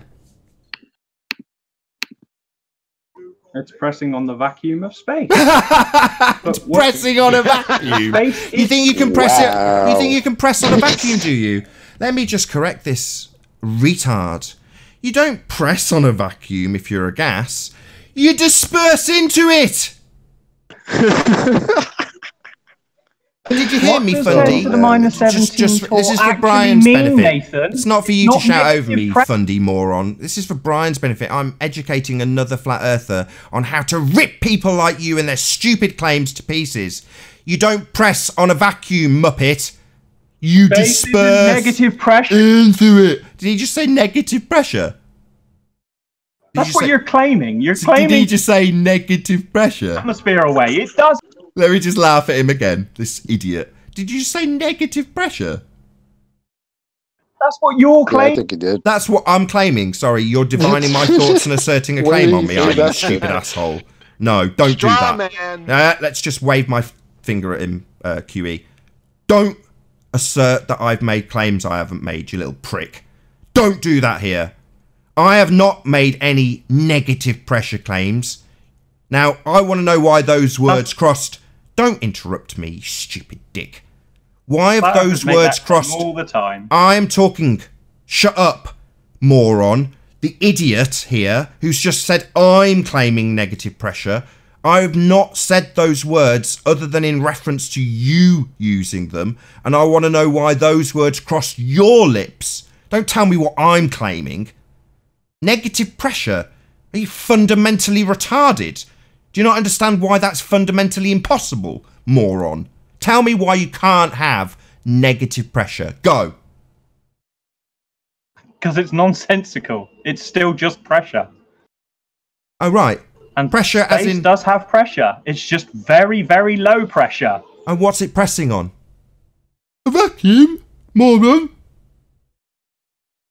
Oi, I'm talking to you, stupid retard. Is it pressing on a vacuum, you stupid dick?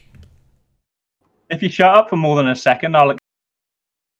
Oh, go ahead. The vacuum of space, as described, has a pressure of 10 to the minus 17 torr. That is still pressure. It's not nothing. Are you having me on? Do you understand the difference between the pressure here and the claimed pressure of the sky vacuum? Do you understand the differential? Yes, it's a difference between 760 torr and 10 to the minus 17 torr. That's absolutely enormous! Yeah, that's nothing. Don't worry about that. So, if you generate a vacuum here on Earth in a vacuum chamber, what's the torr value of that? Is it less than the claimed sky vacuum value or more? So you're saying it's impossible because it's a big... I didn't ask that. I said if you create a vacuum here on Earth, is it less than 10 to the minus 17 torr or more? Typically more, because we don't have strong... More? You think we can create a vacuum of a greater or lesser pressure less than 10 to the minus 17 torr? You think we're capable of generating a vacuum of that degree here?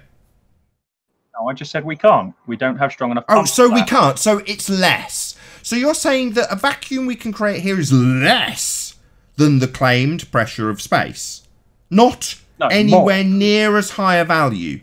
Not anywhere near as devoid of anything. Well, answer me this. If the gas that we have here has any means whatsoever of entering the best possible vacuum we have, does the gas stop next to it? Or does it try and fill the vacuum if it has a means of doing so? With no active forces acting on it, yeah, it will just disperse. But there's this thing called gravity. Okay, no worries. There is an active force, because you know what I'm going to give you? It's your lucky day, Fundy. I'm going to give you Newtonian and Einsteinian gravity at 200% force for both of them. You can have them. They're yours. Listen up. Listen up. It's a gift. Yeah? Not only that, because your Fundy belief in these forces is in effect when you create a gravitational chamber that's going to remove the air pressure, we're going to assume that those forces are in effect. Okay, Fundy? Yeah, those magic forces, your Fundy forces, are going to be there when you create a vacuum chamber. In this instance, I'm giving them you. It's like Christmas. So, now answer me. You've got that nowhere near as strong a vacuum as the claimed sky vacuum, and we put a little hole in it. Does the gas outside try and fill the available volume of that chamber? Or does it just stop next to the hole? So you're talking about a hole that's like the thickness of, say, I don't know, a piece of whatever the material is that this chamber is made of. Yeah. Okay. Yeah. Unlike, so the difference between that and clarity, you're asking, so I'm going to give you clarity. So don't ask and then carry on talking. Don't ask and then continue to talk. Yeah. In this example, unlike the completely open system of Earth, that is not only not a chamber or a container of any description that we're going to put a hole in, it's a completely open system next to a claimed vacuum of the sky at 10 to the minus 17 torr. In this instance, we're going to make a tiny hole in the vacuum chamber. And what I'm asking you is, with a teeny hole, will the gas on the outside of that far less of a vacuum than the sky vacuums claim to be, at a much lower pressure differential, will that gas just get to that hole and go, I'm not going to go in there? Or will it try and fill the volume of the vacuum as quick as it possibly can? It'll fill the Mate, vacuum. you got to remember, you believe Kick in a David out. barometer Right. vacuum. Bye-bye, so. vacuum. Bye-bye, David.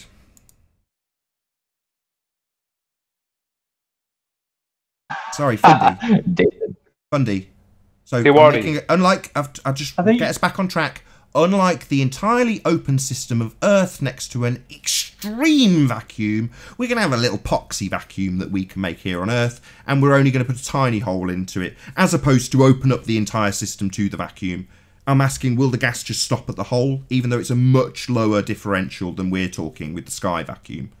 Is it going to stop, have a holiday, and not If do that what hole gas does? is 200 miles long in length, there will be a pressure gradient in it.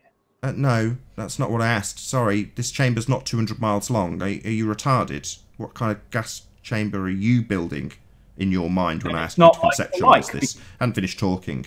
Somehow retards, when I say build a vacuum chamber conceptually, make it 200 miles long. No, that's not what I asked.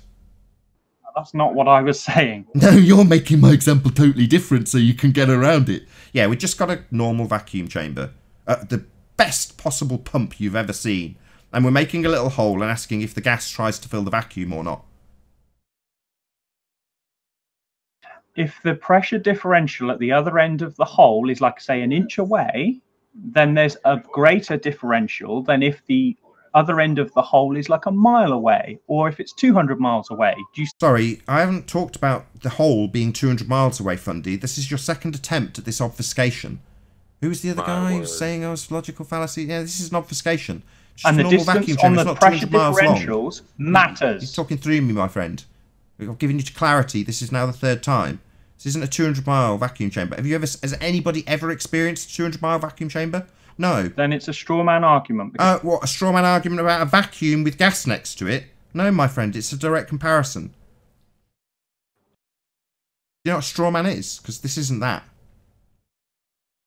This is not a direct comparison between... Direct comparison between the vacuum of the sky at 10 to the minus 17 torr and us at atmospheric pressure and the differential thereof versus a much less differential of a vacuum chamber we can create here and the atmospheric pressure versus it.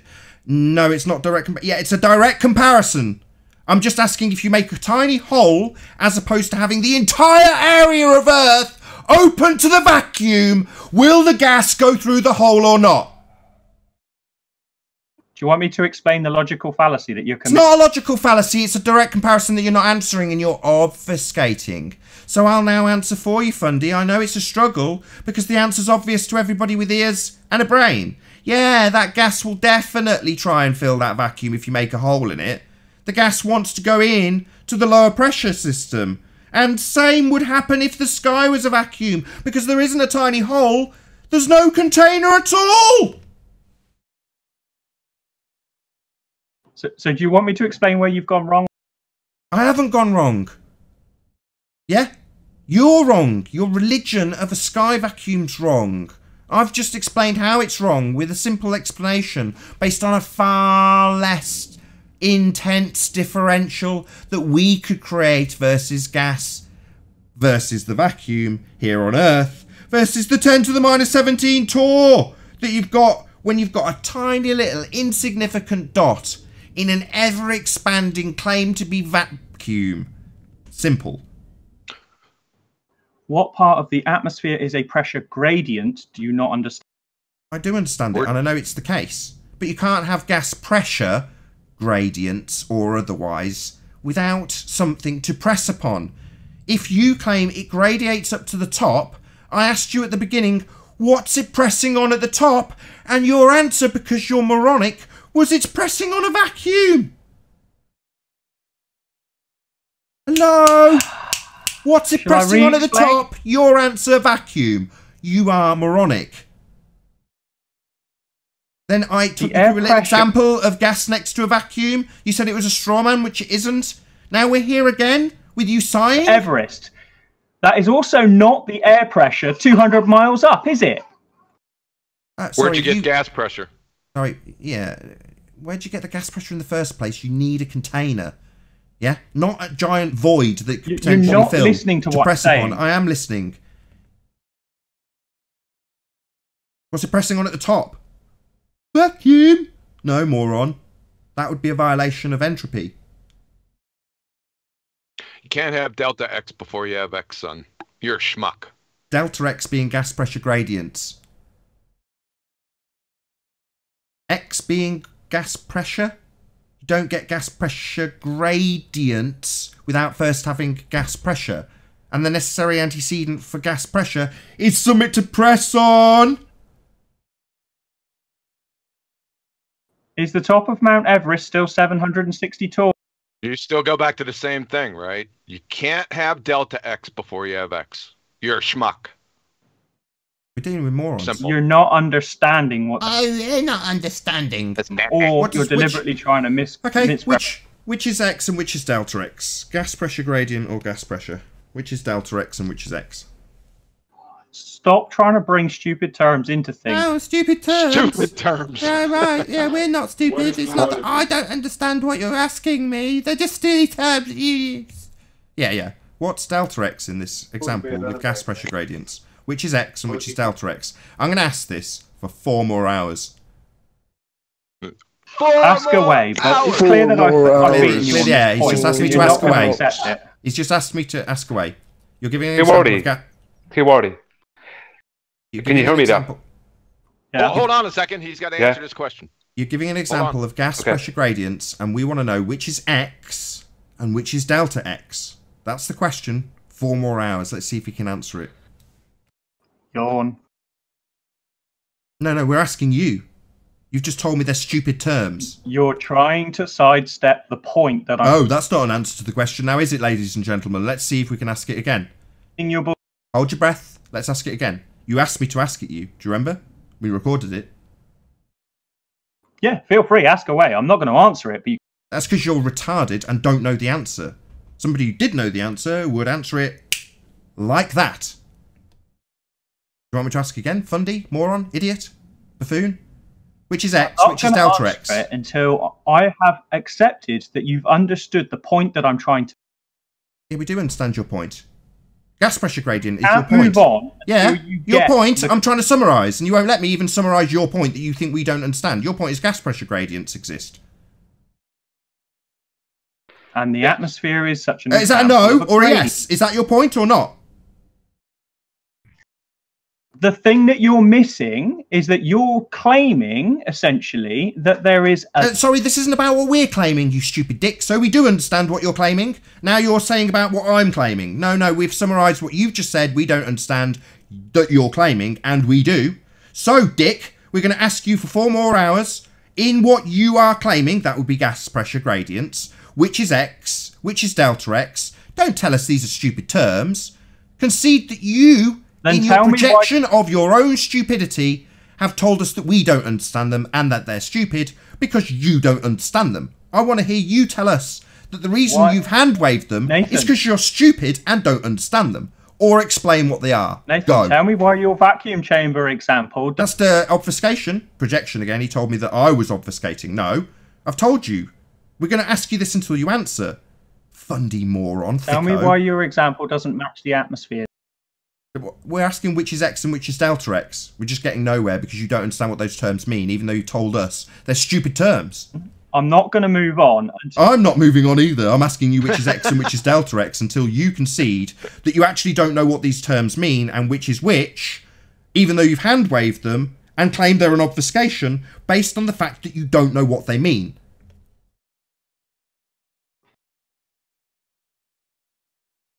Four more hours. More hours. Yeah, tell me again I don't understand them at their stupid terms. While I hold your toes to the fire, making everybody acutely aware that you don't understand these terms, and rather than admitting that, and having some humility, being a little bit humble, you've told me they're stupid terms, and we don't understand them, and we don't understand your point that we summarise in about 2 seconds flat. Yeah, we do, mate. We're just obliterating you. For the audience's benefit. So you're like our little clown. You know that, right?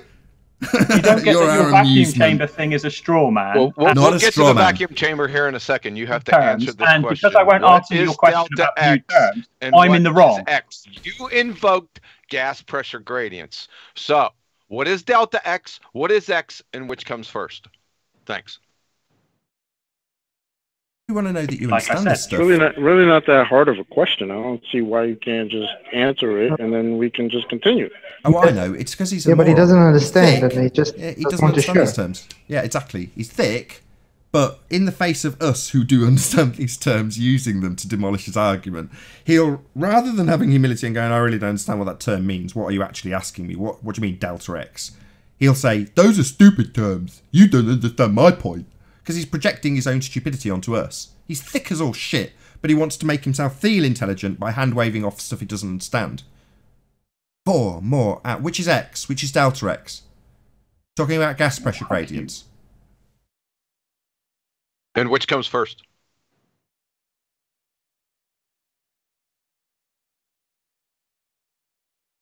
I'm still wondering how you form this in a heliocentric model anyway. How do you get the beginning of the gas pressure to begin with in the heliocentric Yeah, wait model? a Not second. just We're not getting there yet. He's got to answer the question. But good point. Yeah, exactly. How'd you get the gas in the first place?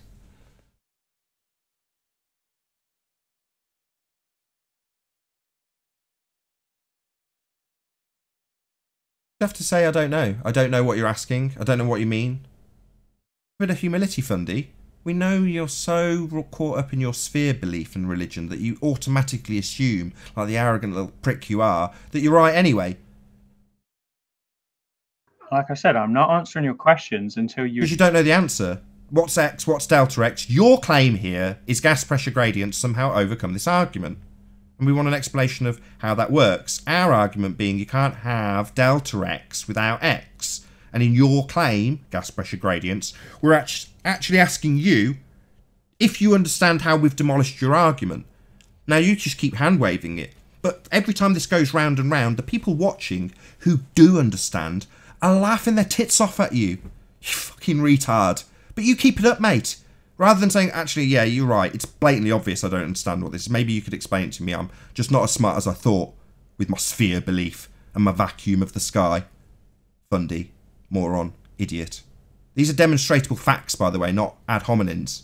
You not conceding you don't understand these terms is you demonstrating those things that I've just described you have. Your idiocy. Yeah? So keep it up. Really? 4 more hours. 4 more hours.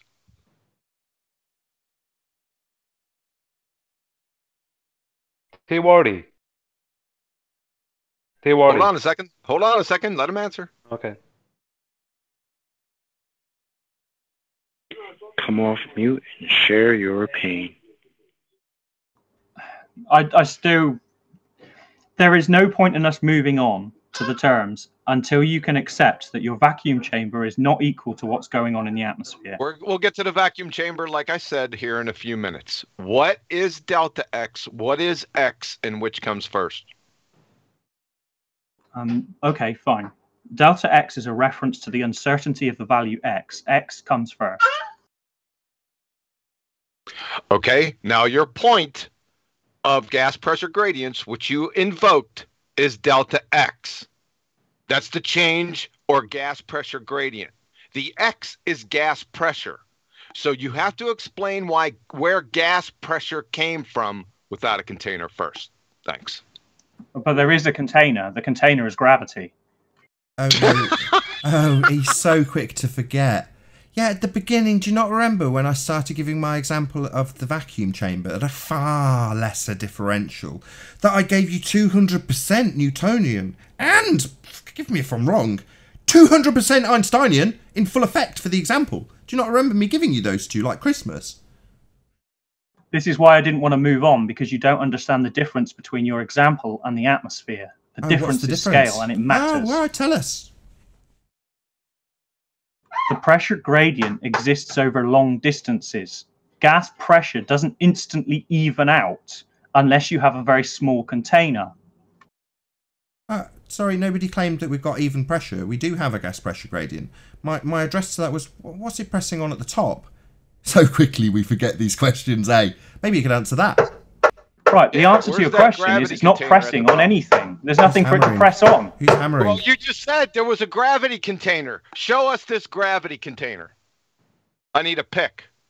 9.8 meters per second squared. I need a The pick. thing that we observe all day, every day, every time we drop need something. gravity container. You Except for said Elite. gravity was the container. Wait. So, first of all, a rate a of container acceleration is a Grumpsing container him. now? Hold on, Chocolate. Really? Kiwi's in the middle of literally talking.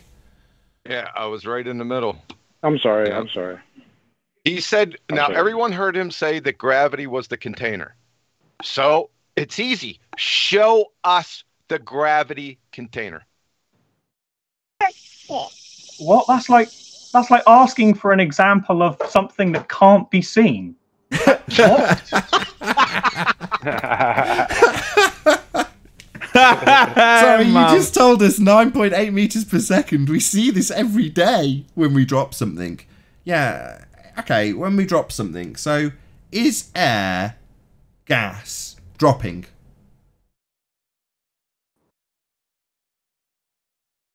Hello? Is air dropping?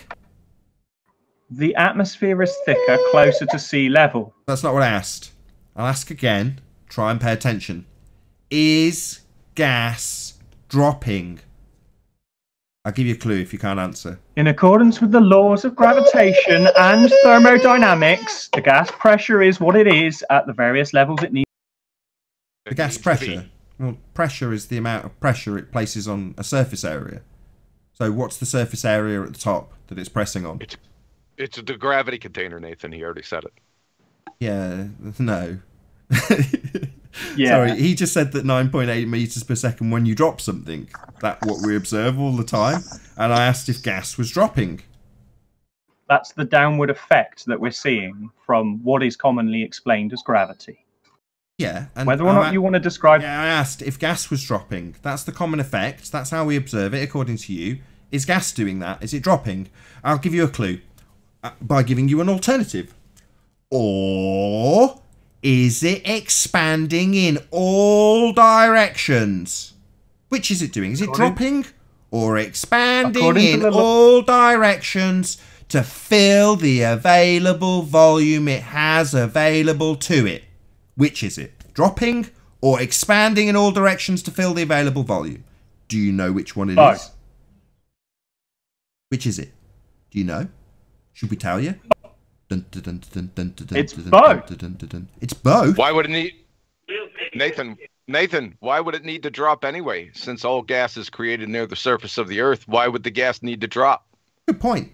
You appreciate that all of the gas cycles start at the surface and go up, right?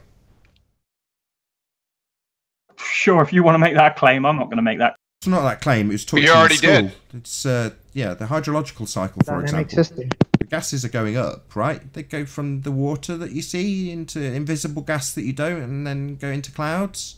I'm not making that shit up. That's definitely true. So, what do you mean they're going down? It seems like they're doing the opposite, given that they come from ground level and go up. So, no, they're not going down. But you haven't answered. Your time's up. I'll give you the answer. They're expanding in all directions. So what I want to know is the gas pressure at the top of your gradient. What's it pressing on at the top? Given that it's expanding in all directions and not dropping and applying an invisible force field to it. Yeah? It's the gravity container. Conspiracy Cats did a great video on this. Ah, shut up.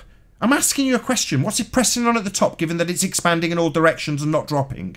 Hello? What's it pressing on at the top again? The vacuum? Less pressure. It can't press on less pressure.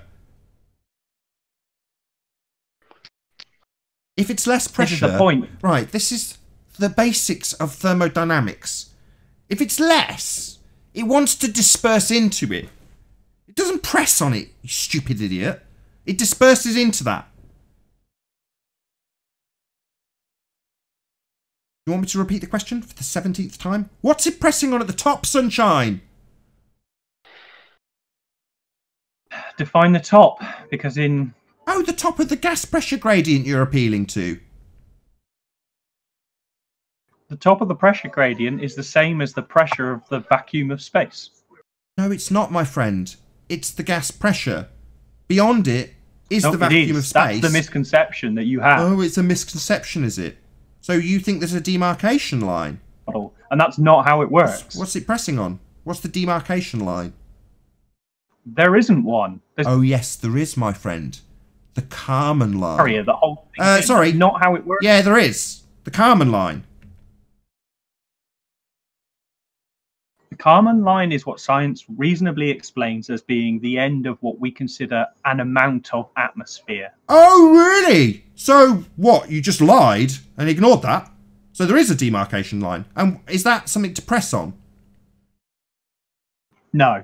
Oh, right. Well, then the gas would fill the space, then. It's a level of pressure. That's it. And gas pressure expanding in all directions will fill the available volume.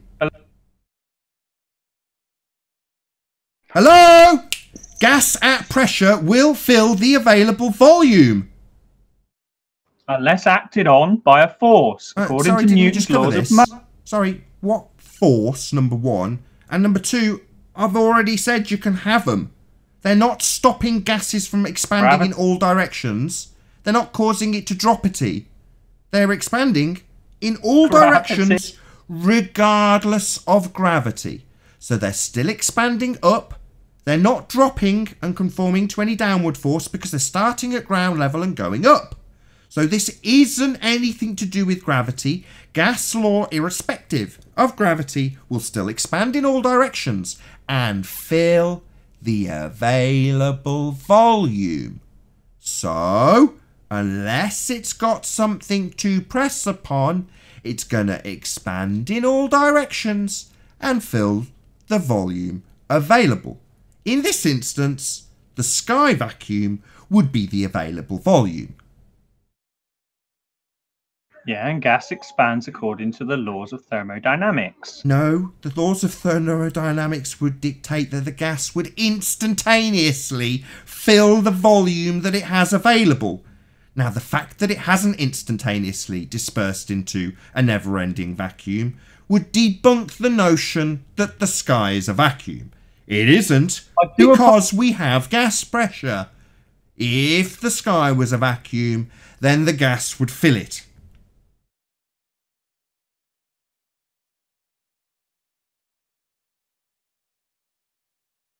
Well done, you're making an incorrect assumption. What? An incorrect assumption? No, it's called the second law of thermodynamics. It's not an assumption, it's a natural law. And so is gravity. No, gravity is definitely not a law. Oh, sorry, you're about 100 years out of date. Well done, you're cherry-picking the portions of science that Hello? you choose to believe in. Did you not That's just hear good for me? you. He seems to talk through every bit that demolishes. Gravity is not a law. That's about 100 years. He's going to do it again. You don't like your incorrect assertions being corrected by flat earthers, it's obvious. But I will correct them. You are about 100 years out of date. Not a law. Newton's law of gravitation is by definition a law. About 100 years out of date. Superseded. Or to put it another way, replaced. I'll bet you he doesn't even know it. What's Newton's law of universal gravitation? Should be fun. It's been superseded by more accurate representation through relativity. Oh, so you do appreciate that it's been superseded and is 100 years out of date and is no longer a law and is not a law. It wasn't a law. That's not correct. And you're 100 years out of date. You appreciate that then. So not a law then, like you just incorrectly asserted. Incorrect. Yeah, laws aren't superseded, you knucklehead. Not a law, not a law, and not a force. Hello? So, He said a yeah, law so, was superseded. So just to get back on track. So, yeah, I am using natural law. You're using garbage that's 100 years out of date to defend a natural law. That would be the second law of thermodynamics. Gravitation, not a law. So because of relativity, stuff doesn't fall down anymore. Is that what you're saying? Fall down? What, like the gas? Fall No, down, no, go we're talking boom. about stuff expanding in all directions. I know you're obsessed with stuff going down. The gas expands in all directions. We've gone over this. Gravitation still up. Say it, Fundy. Say it. Preach it. I believe You can't in just gravity. decide it doesn't apply because Einstein figured something new out on top of it. Oh, no, he didn't figure anything out. On top of it. You can't supersede the law, you knuckle. Yeah, he didn't figure anything out. Right, let's just make that absolutely clear. In this regard, he didn't figure anything out. He conceptualized a medium called space-time. That's not figuring anything out. The law is the effect. Sorry, law is not what we're talking about. Are you dumb? Are you deaf? Are you stupid? Is it because we're flat earthers that you just automatically assume you can instantly ignore every word we say? Yeah? No. You're demonstrably wrong. Not a law. Hello? Yeah, he's going to say the law is the effect and Einstein's theory is the cause. That's what he was going to say. It's a partial explanation. It's not complete. Oh, can I quote George Musa? When asked if we have an explanation for gravity, do you know what his response was? He's an astrophysicist, by the way. He's an expert in this field. Do you know what his response was? We don't know what the cause is yet. He went, oh no, not at all. Well, that pisses in your face, doesn't it? That's an astrophysicist pissing in your face. If you say so. You don't know the cause then. It's not explaining cause then. Yeah. Son, you're a train wreck. Hello. You're wrong again. This is a very embarrassing visit for you here. Sure, I'm wrong because you've chosen to cherry pick which pieces of science. You have train wrecked yourself with every step, son. It's really bad. This Fundy moron has just asserted that we've got causes with Einstein. Quote, astrophysicist George Musa. Oh no, we don't know the cause at all. How can something be a law without a cause? And how can a law be superseded? Why can the Exactly. How can a natural law be superseded? Can you tell us that? I want to know that. The law hasn't been superseded. Yeah, Einsteinian. Einsteinian theories, and these are just colloquial theories. Let's make it clear, right? They're not scientific theories. They replaced Newtonian fantasies. They didn't. Yeah, they did. They replaced them. Yeah, superseded them, replaced them. And there's a citation. Yes. You don't have to lie. Yeah, you can't have. Yeah, sorry. Not the lights, son. How can a law be superseded or built upon? How can that happen? It can't, a natural law. And it hasn't. Natural law, yes. Go ahead. What I meant by superseded is that it's been superseded by a more accurate model, but the law is still correct. Math still attracts mass. That's the key element of it. The law is still correct. We just have a more accurate way of modeling it. Oh, modeling it. What type of model is that? Is that a runway model? Is that an airplane model? Is that a computer model? Is it a scientific model? Kind of model. It's a mathematical explanation. No, mathematics doesn't explain. It only describes. Every step you take, son, you're getting flamethrowed. He doesn't know where he is. Nope. Does he know that Newton also feigned no hypothesis of gravity, but he also recognized that there had to be some mechanism that's causing things to occur? Does he recognize that as well, I wonder? I didn't hear a word of that. I said, did you realize that Newton recognized that he feigned no hypothesis of gravity, and he also recognized that there had to be some mechanism that causes things to occur in his motion. So what is the mechanism that you're trying to describe? So the law is the observation of things happening in the way that they happen. Einstein's relativity was a partial explanation, but it's incomplete. You don't explain laws. Theories don't explain laws, son. Okay, we got the second law of thermodynamics, right? Post the theory, the second law theory of thermodynamics that explains it. Oh, Jesus Christ. You bet. And don't take the Lord's name in vain. Just, do you understand why? A law is literally an observable phenomena. Where you said the explanation was relativity. Their scientific theories, even real ones, they never, ever explain laws, because if they did, then it wouldn't be a law anymore. Wait a minute, though. If the law is the observation of what actually happens. It's natural law, right? Science. It happens.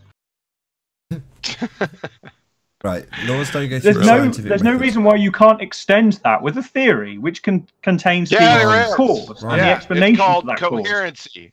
You can't. Scientific theories. Let me say it one more time for you. Scientific theories, even actual ones, never ever explain laws because laws are merely descriptions. It never happens. I'll give you an example. The second law of thermodynamics.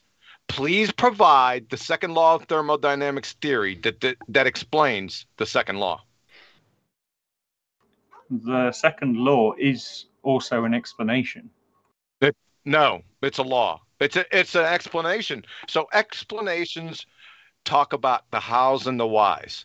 So please provide the theory of the cause of entropy. Why does heat flow from hot to cold? Go. I need a citation too. Entropy is not the flow of hot to cold. No, don't save him, Zanik. What he's trying to illustrate to him is that laws don't go through the scientific method. If you're going to get causation, you're going to be putting it through that method. That's not what happens with laws. But his assertions make it seem like he's making... said, laws are the observation. The theory is the why. The theory is the cause. Theory. So you're saying scientific theories explain natural laws? Correct. Wrong. Totally incorrect. People always mock what they don't understand. Yeah. And the louder you laugh, the more you clearly know you don't understand it. Zanik, you're a clown, Zanik, dude. Okay, so provide the second law of thermodynamics theory, please. The cause of entropy. Why don't you first tell me how entropy has anything to do with hot to cold? I want it too. Hear that. Let's have a chuckle. Let's have a chuckle over that. Yeah, we're just asking you for something specific, Zanik. I want it too. Because lots of people are discussing this off air at the moment. This is like the hot topic that's not even being talked about. So, what's the cause of entropy? Give me the scientific cause, established through experimentation based on hypotheses. The cause of entropy is that it's impossible to be 100% efficient in any kind of thermodynamic system or energetic cause. That's so not a cause, son. So as you use energy, as you use energy, a portion of it is unavailable to redo work again. That's usable work. So they say entropy means that the usable energy in a system goes down with time. That's a nice description. What causes that? Inefficiencies in the energy used. That's what causes that. And Nathan, let me get it right. Inefficiencies in the systems used cause an increase in entropy. That's what you think. Correct.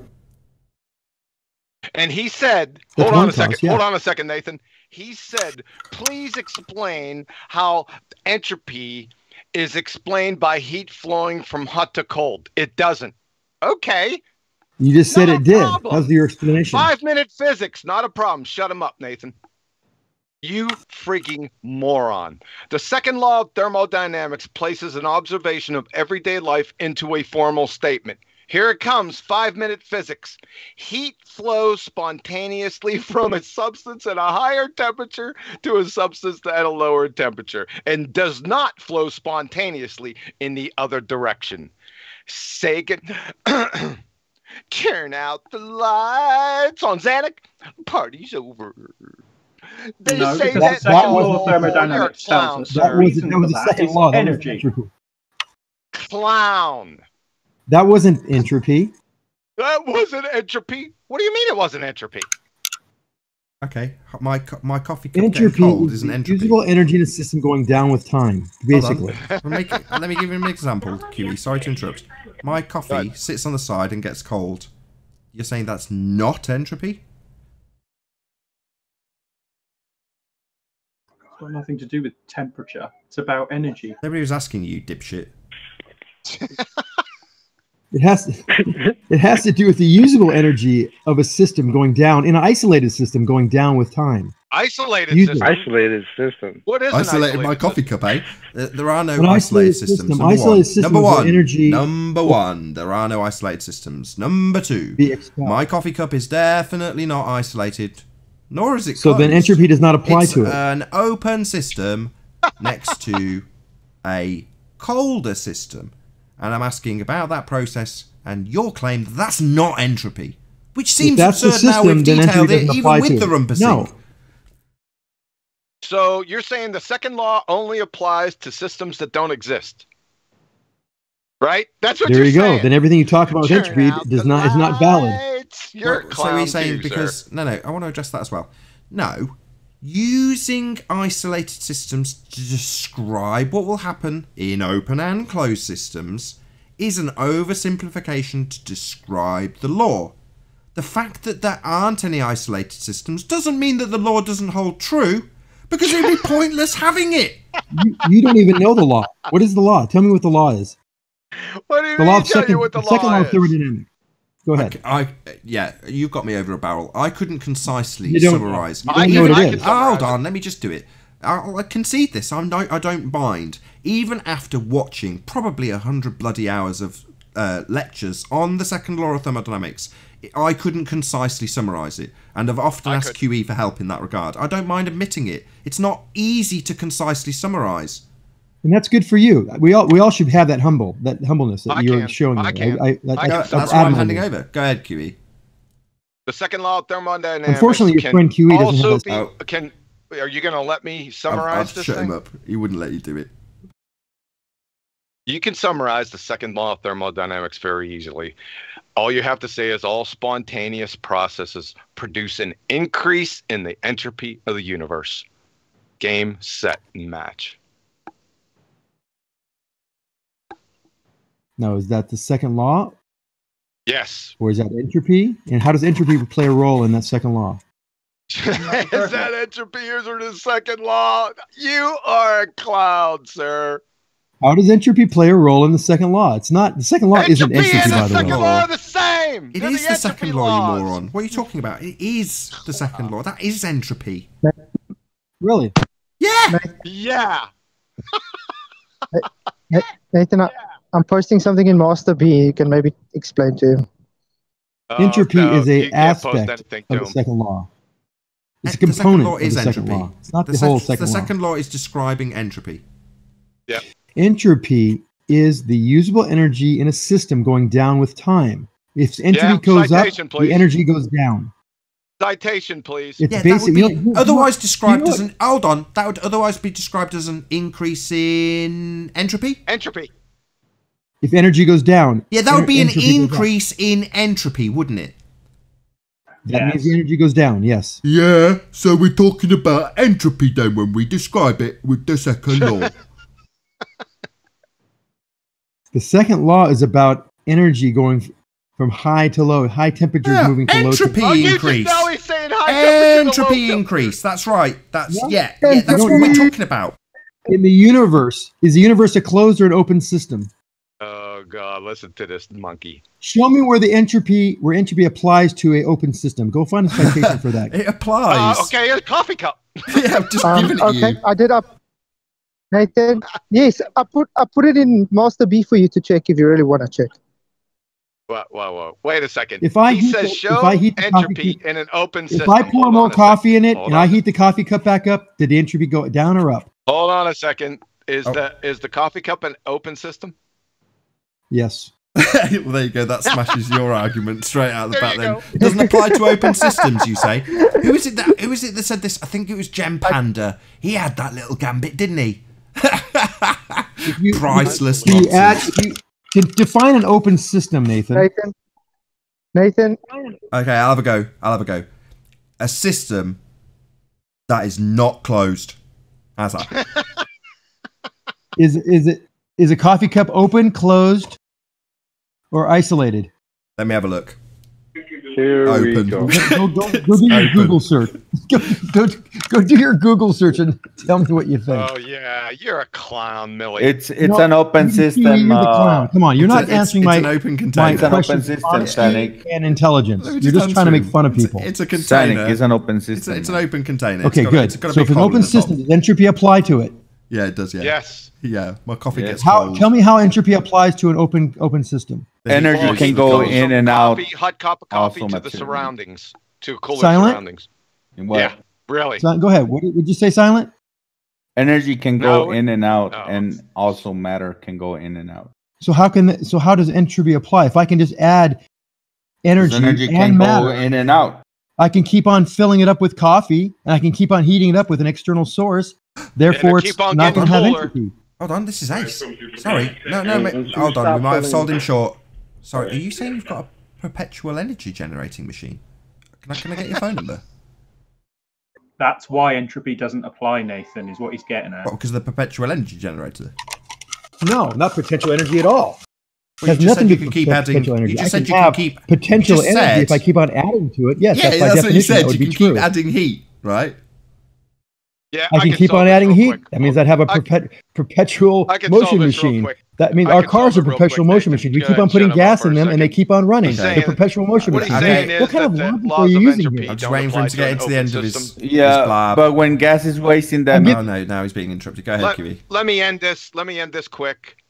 He's saying that the second law of thermodynamics, or the entropy laws, doesn't apply to open systems. Dr. John Ross, Harvard scientist, in Chemical and Engineering News, states there are no known violations of the second law of thermodynamics. Ordinarily, the second law is stated for closed systems, but the second law applies equally well to open systems.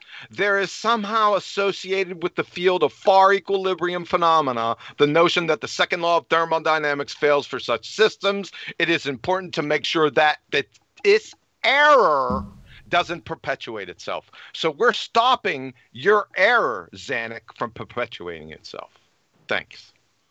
Say entropy. Find entropy with an open system. You won't find it with any of your friggin' PhD citations. Go. You're a knucklehead. I just gave you. I gave you a challenge. Find entropy in the open system. Entropy is an aspect of the second law. Entropy is an aspect of the second law. It's not the second law.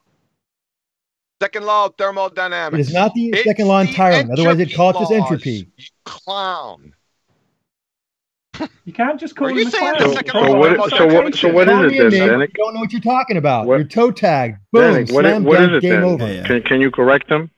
Can you correct them? What is it? Yes, I can. Go ahead. Entropy is the energy of a isolated system going down with time. Entropy is not the second law of thermodynamics in its entirety. It's an aspect of it. No worries. So he's quoted correctly the second law, but you cannot quote entropy as being applicable for a open system. It does not apply to open systems. Hold on. So you're saying it only applies to isolated systems? Correct. There you go, Nathan. Okay, no worries. Hold on, I've got a supplementary question. Can you show me that, please? I don't know why they've got this description of this very specific system, because obviously it's useful describing all these isolated systems that they need to examine. I think you're missing it, Nathan. He's saying that the second law of thermodynamics and entropy are separate. That's just absurd. One's an aspect of the other. Let's not even misquote him. He says it's an saying. aspect of the second law. No, that's not what he's saying. That's not, Let's go I know that's what he's saying, but the way he's saying it is part. Hold on, it is Zanuck. part. Zanuck, hold on. The way he's saying it is by saying that it only applies to isolated systems. Entropy yeah, but does. he's saying that the second law and entropy are different. No, it's not. He's saying their aspect. He's saying entropy is merely an aspect of the second law. Okay. So let me define the second law of thermodynamics from Wiki. The second law of thermodynamics states that the total entropy of an isolated system can never decrease over time. You're done. Perfect. You don't even understand what you read. You read it and then you don't. You laugh because you don't even understand what you're reading. Wow. Hold on. No, this is where I come in. You're fucking hold on. Zanuck, I swear. Hold on. Go ahead, Kiwi. Not Kiwi. Zanuck. Make your point. So it was literally in the sentence. Fucktards now interrupting. You stated very clearly that entropy goes down with time. No, stop. Kiwi, hold on. Stop. He can't help himself. He can't help himself. Why are you using entropy? You just said Why are you entropy. using entropy with the second law? You said it didn't have any association. I never said it didn't have any association at all. I said quite the opposite. I said it was an integral What did you part say? of the second law. I'll tell you what. I'm fucking tired of you. I'm sick of your shit. Don't give up, because if you give up, you're giving yourself I a just want to get to tag. one. I just want to get into his conclusion. So your point, you're saying, you don't even read the words. Just because you don't know, just because you're ignorant about the second law. Don't give up. You are a certifiable demonstrated. Hold on, please. retard. Just me and Zanik. Answer my question, and we can have a discussion about it. Zanik, your argument is purely that it only applies to isolated systems, as described in that paragraph from Wiki, correct? Entropy does. Take your time, Zanik. He keeps on muting me. I haven't muted Entropy you at all. only applies to an isolated system. The thermodynamics, the laws of thermodynamics apply to everything. Thank you. I just needed a yes. So, given that it's describing only isolated systems, according to you, can you show me where they put this into application, given that it's described in universities across the plane, where they utilise this with the isolated systems that it only applies to? In other words... Correct. So it's like... I haven't finished! I haven't finished! In other words... Okay, I'm sorry. I haven't finished. Can Relax. you shut your mouth? So, show me an isolated system, because this is all it's applicable to. So there must be hundreds and thousands of them for them to have such concern as it only applies to them. Show me one. Okay, in physics, there are things called absolute. They use absolute temperature, absolute pressure, and they use the second law of thermodynamics. Show an isolated system. Hold on. There isn't none that we can't show one that we have to our disposal here. There's none around. We can't show that. Not to. Let me just clarify. I don't want one that's at your disposal. I'm saying, given the fact that this is discussed in laboratories up and down the countries of our Great Plain, in universities all over, and you claim it's only specifically applicable to isolated systems, show me an isolated system. Because that's all it's applicable for, right? Show me absolute zero. Show me absolute zero pressure. They don't exist. You are a Sorry, so you're saying like absolute zero, the isolated systems that apparently this is only applicable for don't exist. Right. Bingo, you finally figured it out. You broke. Oh, well, Right, if so they the don't second exist, law, a natural hold on, law, QE, doesn't QE, apply you're rumpusing to me, nature. QE. So, given that they don't exist, why would they only be applicable to something that doesn't exist? The laws are a description of the effect under ideal conditions. The ideal conditions are the systems that don't exist. Sorry.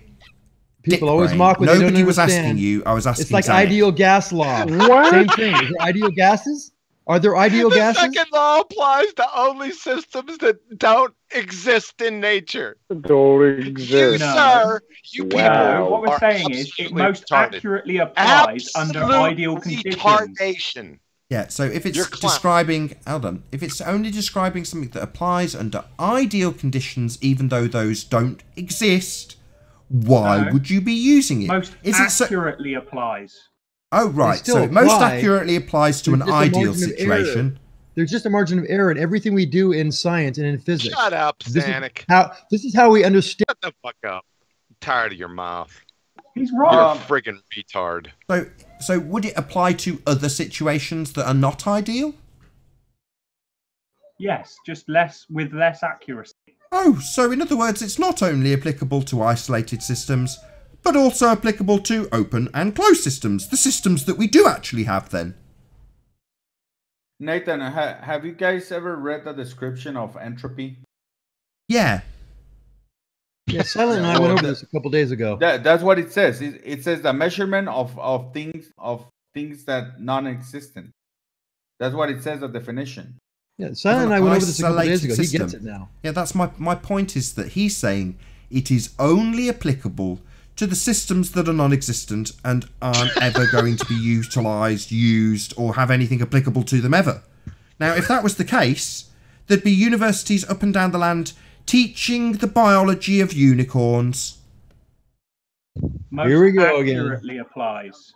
Yeah, most accurately applies to an ideal system, which would be an isolated system, even though we don't have any. So although it's oversimplified when using ideal situations, it is still applicable to both open and closed situations. It's just less simplistic to explain that way. So they use ideal situations, including an isolated system.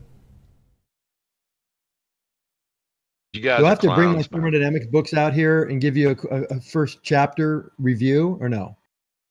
You giving us a review on the second law of thermodynamics is tantamount to Elmer Fudd giving Tiger Woods a review on backswings. You, sir, You still are think retarded. gases try to find their entropy. That's your Demonstrated quote. retard, sir. Really? And you're the one that says, I quote, tag you. gases I'm are gonna have always a trying to whole find their Sanic entropy. week. That's your quote. I'm gonna have a whole I'm the Sanic week on clown. my channel. I'm the pretender clown. Showing God how damn. you, sir, are a certifiable clown. You freaking spinning hot tub torpedo rambling. How many hundreds of hours have you misrepresented science now, Huey? Panic! Arwen, come on. Xanac, cool. Does entropy exist? Is it a thing? Of course it's a thing. No, it's There's not. no According equation. to you, why did- according to you, no, it's not. So why- According to you, it's only applicable in isolated systems, and isolated systems don't exist. So according to you, entropy Right. doesn't exist because it's only applicable in isolated systems, and they don't exist. So no, according to you, it doesn't exist. Right. Well, gas So law you just works on contradicted ideal yourself. gases, right?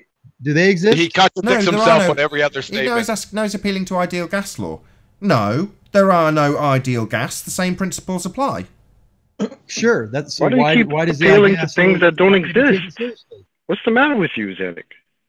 Sounds Why like does scientific why does the ideal gas idealism. law exist if they don't if the gases don't exist Do ideal themselves? gases exist? Of course they exist. No, they Really? don't. Show us an ideal gas. There are no ideal gases. You're just so stupid. It is in their ideology. There are no way ideal of gases. You're saying just wrong. There are no It's a isolated way of systems. You're saying just that In wrong. reality, They're there's no way that scientific we can idealists. absolute ideal conditions with absolute certainty. What's Yeah. so hard about Show that us to an understand? ideal gas. Not a noble gas. Show us an ideal gas. An ideal gas would be potentially a container that only contains Potential- one single raw Potentially. element. Gas is a container? Potentially. No. What Show the- us it. Not theoretically. example. Physically. We're talking I'm about not- physics, not theory. I'm not saying that's the only way to explain it. I'm saying as an example. Not explain if it. I had a container. He's deaf. that He's deaf. Not explain Show. it. Show it. Are you deaf? It doesn't You just exist. explained how this doesn't. He is deaf. For the love of God. Not explain. Demonstrate. Show us an ideal gas. Well, Yeah, you I'll want to point see. to- You said it point is at it exists on as the it will be periodic table. shown this ideal gas. You want to know if it actually can you see Oh, it and here's touch Xanac it? again. Here's Zanik trying to bail out his mate. Point at it on the No, periodic but I table. said it exists. You're actually right. No, you're right. An ideal gas does not exist, but Right, there we go.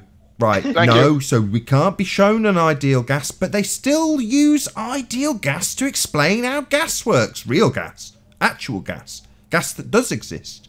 So, Not presumably, pseudo-Ramonian gas. no gas law is ever going to be applicable because there aren't any ideal gases. In the same way, there aren't any isolated systems. Therefore, we can Exactly. disregard entropy and we can disregard gas law because there are no isolated systems and there are no ideal gases. Oh no, they just use it to explain how actual gases work, how actual systems like open systems and closed systems work. It's just a simplification. It doesn't mean you can hand wave it because there's isolated systems being used in the explanation. No, Zanik. That's just a weasel move.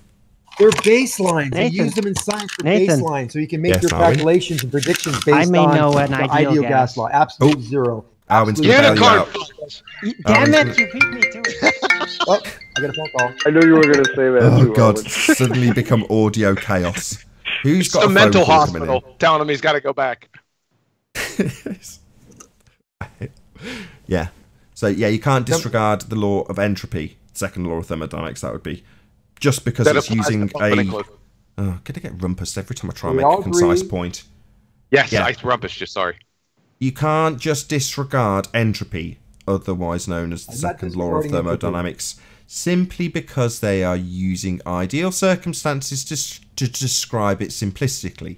That would be isolated systems. There are no isolated systems, but they're used to describe other systems simply because it's a simplistic way of doing it. Likewise, you describe gases with gas law, even though the description's using ideal gas, and there is no such thing. It doesn't mean you get to hand-wave gas law. It doesn't mean you get to hand-wave the second law of thermodynamics. These are natural laws we're talking about, and they do apply to a coffee cup. Correct. The people who would assert such nonsense like Zanuck are just moronic.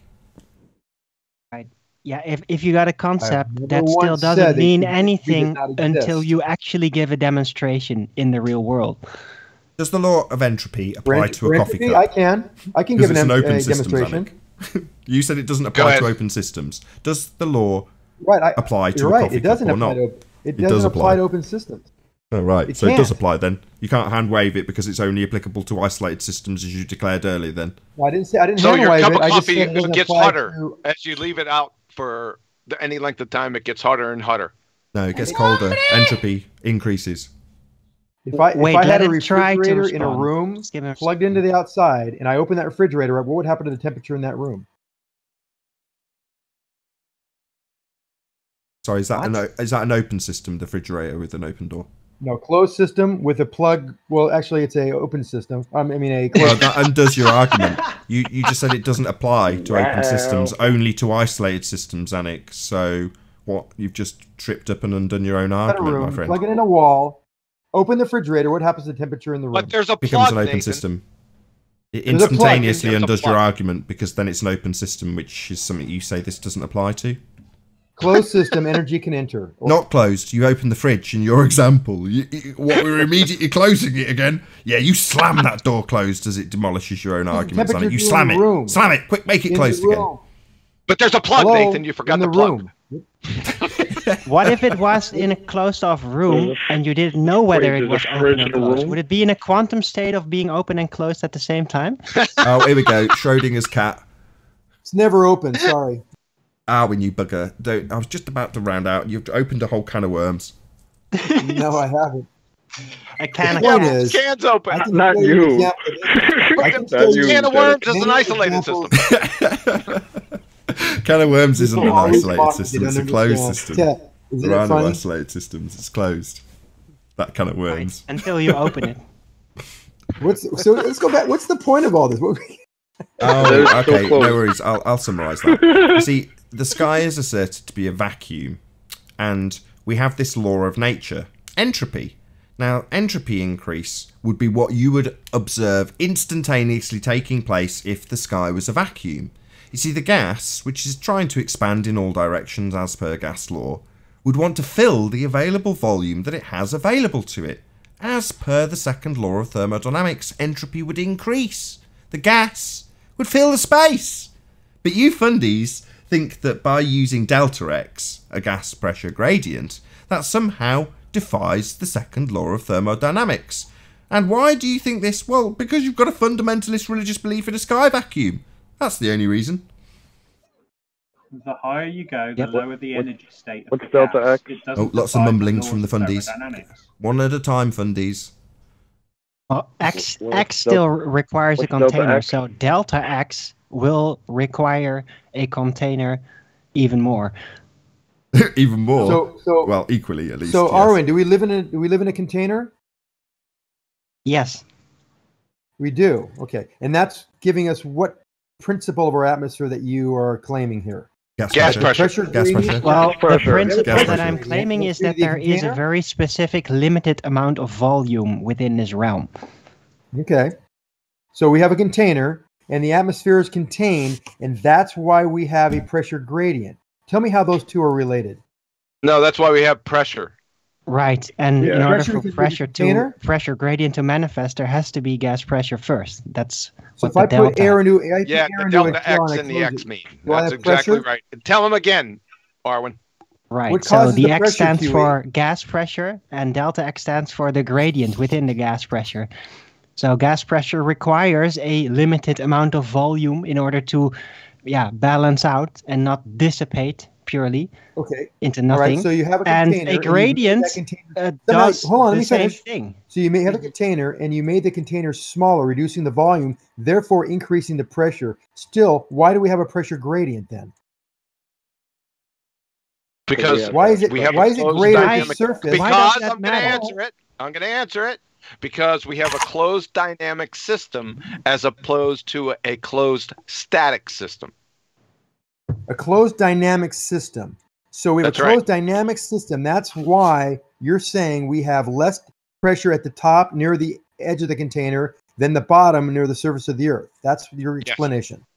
Because Right, all gas like is a cup generated of from the ground sand, up. mud, Sanic. and Well, water now being mixed all the Silence time telling us with a this spoon. because they start at the bottom and they go up, and that's why they're denser at the bottom.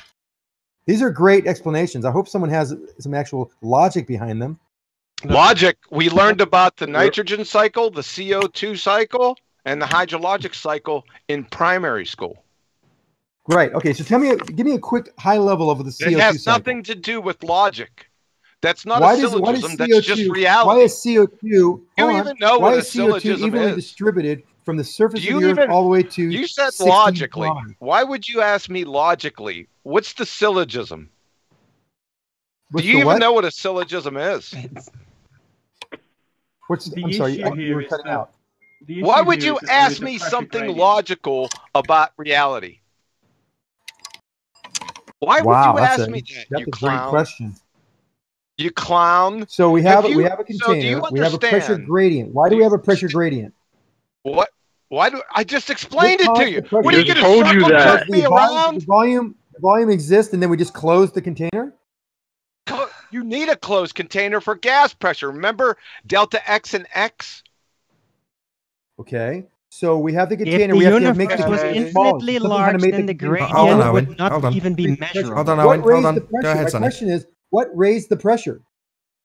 What made us have pressure? A container doesn't alone give us pressure. Well, gas. Why? The volume had to be decreased. How did the volume decrease to give us pressure? It's not the And why sole didn't it- antecedent. why didn't it Let me distribute answer. Let equally? me answer. It's not the sole antecedent. It's the necessary antecedent. So yes, you would also Okay, need so yeah, gas. necessary. Yeah, necessary Yeah, you might antecedent. need Yes, gas. necessary to have gas So- pressure. You can't just have gas. So how did that happen? How did you reduce the volume in our atmosphere to increase the pressure? I But don't know why what are the we sky going is. to reduce volume? Don't need. We're not You applying said it had Boyle's law. You had All said we you need had is to have a volume. container, and the volume had to All decrease we so the in need pressure goes up. is volume.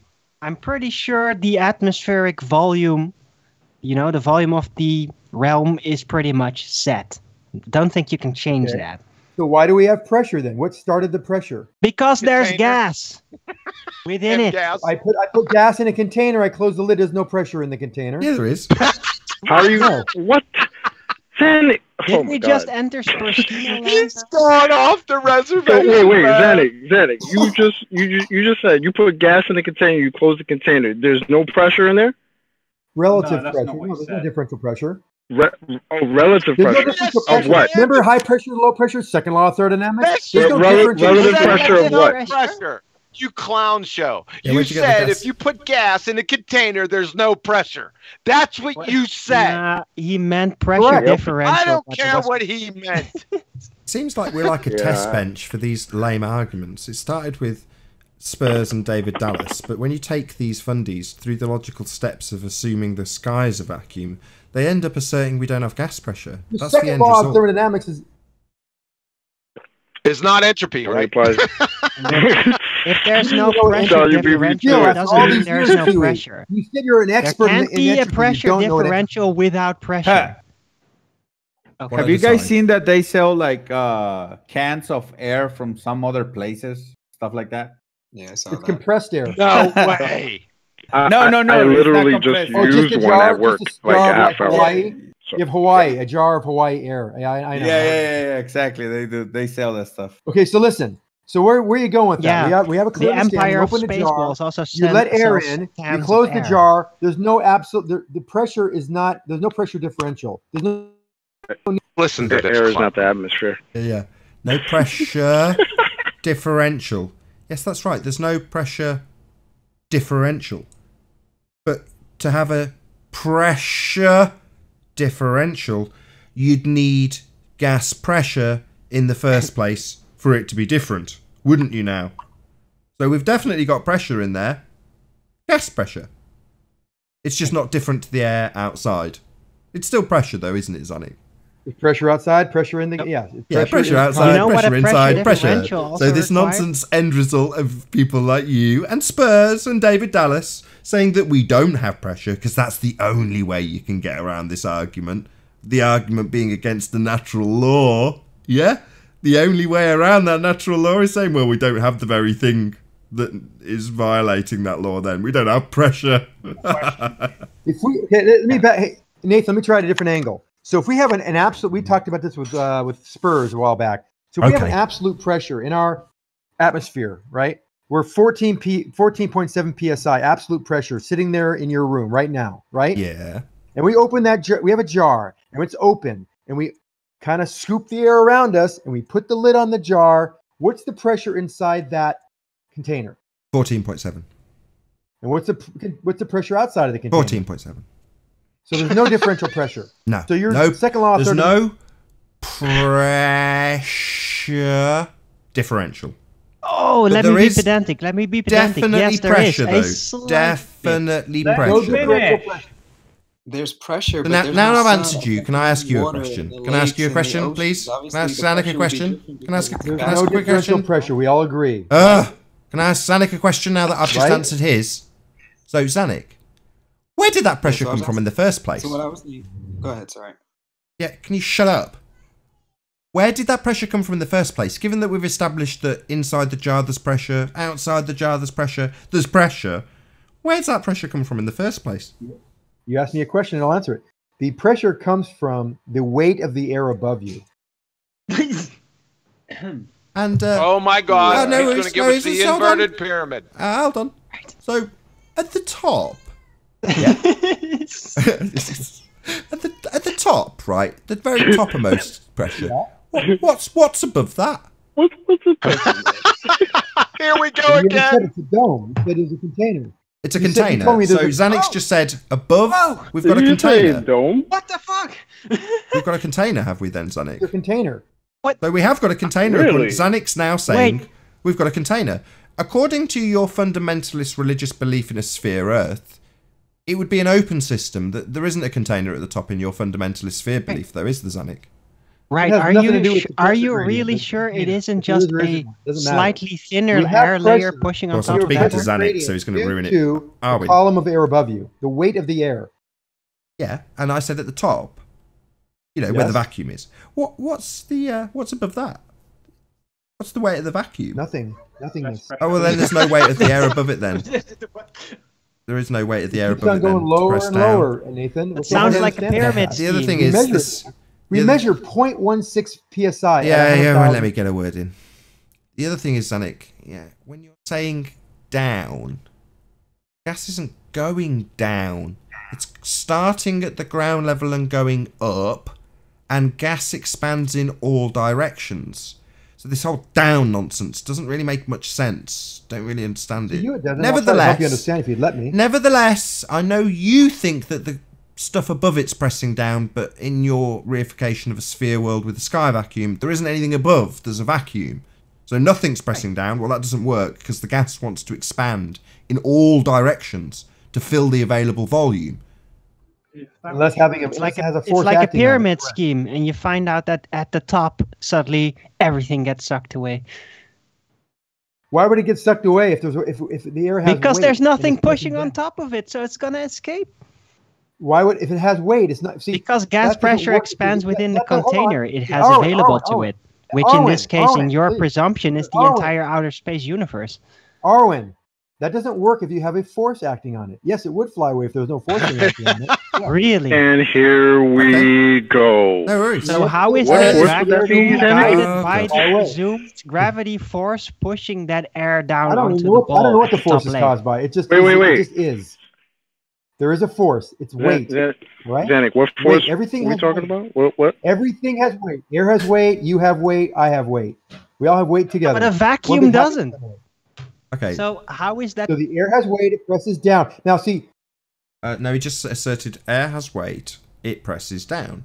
And that flies in the face of what I've just said. It's like he's just ignored You me. give me the second Gas list? expands in all directions. This is not a force with a magnitude Not listening. or a vector. Number one. You have Xanic. another list? It's not going down. It's starting That's it? at ground level. While I get It's rumpushed over- by my own panel. It's This- not oh, going this is down. good. It's going up. Hey, you're scalar. good. One word. Look it up. Pressure you're is good? scalar. It doesn't have a vector on it. It's not Chocolate. pressing Chocolate. down Can you go on on mute? You would have beat It's him up, pressing down right? on itself. It's not Chocolate. pressing down on you, though. Chocolate. Can you go on Chocolate. mute? Thank you. Everything has a weight. The Sorry, weight guys. goes down, just like you step on a scale. Really? Well, So what's gas. your vector, Victor? What's the weight of gas on a scale? Depends how much of it. Well, it you- weighs about 2 kilos per cubic meter on a scale. Okay, I've just put a You can measure scale on that, the floor anyway. and it doesn't seem to be registering anything. What's going on? You gotta weigh. You want to weigh it? You gotta get a different. You want to weigh it? Put air in a box and weigh it. What? In a box? Hold on. What? Hold on. So we need a container? To weigh it? Yeah. How else? Well, you're applying something that needs to be weighed, this force of gravity. So where's the container in your funny Hey, sky Nathan, you know how vacuum belief? barometer works, yeah? Sorry, your example immediately needed a container. And I'm asking you that given that you're asserting that that's the case with air, and you've got to put it in a box, so presumably your sky vacuum's immediately overcome by that problem because you don't have a box around it. Not at all. Not at all, actually. Because you remember, we already talked about this. The differential pressure was 0. So the same pressure outside the box is inside the box. We can weigh it. Net 40. So how is that zero pressure forming the edge of the container? A box. How is there a zero An edge. pressure to get to the tank? How is there a zero pressure? How We does didn't mention zero the pressure exert pressure like the walls of a container? It doesn't. No, we already agreed there's an absolute pressure outside the box of 14.7 and inside the box of 14.7. We're talking about the top of your fundamentalist religious belief in a sky vacuum. There's a point where you have gas at pressure that's not filling the available volume. We all measure that. Not We all have listening, seen how it's that's just talking through everything I say. Every demolition of what he says, they just talk through these days. They don't even listen anymore. by 150,000 He's feet. just talking non-stop, not listening to a single word I say. Talking across each other. You're not. Yeah, I know. He's about talking the through same me. stuff. I'm asking about the top. He's talking about a box at ground level. We're talking about where the vacuum of Yeah, the you guys sky are talking is supposed to about believe. And when I get to that point, he starts talking. Yeah, so we're not talking through each other. He's talking over me. So, without interruption from Xanic, which immediately starts the moment I start repeating myself, of course.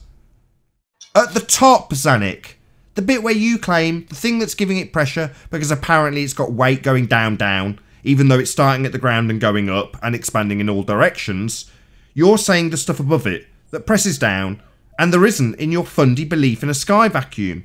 There's a giant never-ending void. It's not pressing down on it, the stuff that's going up, that contradicts everything you're claiming. So what's it pressing on at the top? There's nothing to press on. That defeats your argument in regards to a sky vacuum. The sky is not a vacuum because if it was, the gas we breathe, which is expanding in all directions, going up from ground level towards that empty space, would fill it. So there's no sky That's vacuum. not true. That's why we have a gradient. This dick with his gradient argument. Which one's delta x, dick? Nathan, you cracked me up. Dick. Which one's delta x? We already said the reason why. I'm not asking you, Xanic. I'm asking the guy that just decided to bat for you. Decided to push you out of the way, off, and go, hey, we've got a gas pressure gradient. Which comes first? Gas pressure or gas pressure gradient? Neither. Gravity. Talking about there's never going to be a demonstration of gravity maintaining gas pressure next to a vacuum. Because Well, he we said don't have gravity gas came pressure first, next but to a vacuum. where exactly? We have So a was that part Where of the does choices? gravity come in? Wait a second. He asked him a two-choice question. You can't bring a third choice in. Which comes first, gas pressure what was the gradients or gas pressure? Don't say weebles. Because the answer is I'm still not sure how the bending of space-time is even supposed to gather all this matter and all that. Right, but that since wasn't it's not the a force. question. Right, but that wasn't the question. Nathan Well, let's asked just him say there's a which force comes down. Let's don't get on the cause of what causes things which to have a comes force first, down. gas pressure gradients or gas pressure? Which comes first, delta X or X?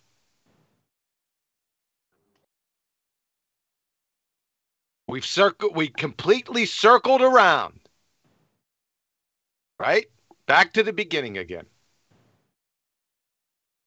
And how do we generate pressure?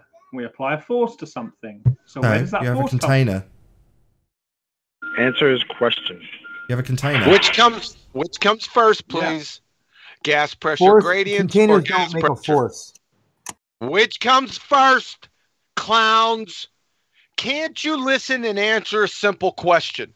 That's how retarded you are. Which comes first? I'm going to say it this last You have a time. large mass. Which comes You have first? a large mass. It attracts gas. You can't that even let me creates finish. pressure. The I'll clown tell you that what. didn't answer it last time is the one rumpusing you. The clown that didn't know what delta X even was last time. That's the one that's interrupting you while you ask I the answered question. that question, so shut the fuck up.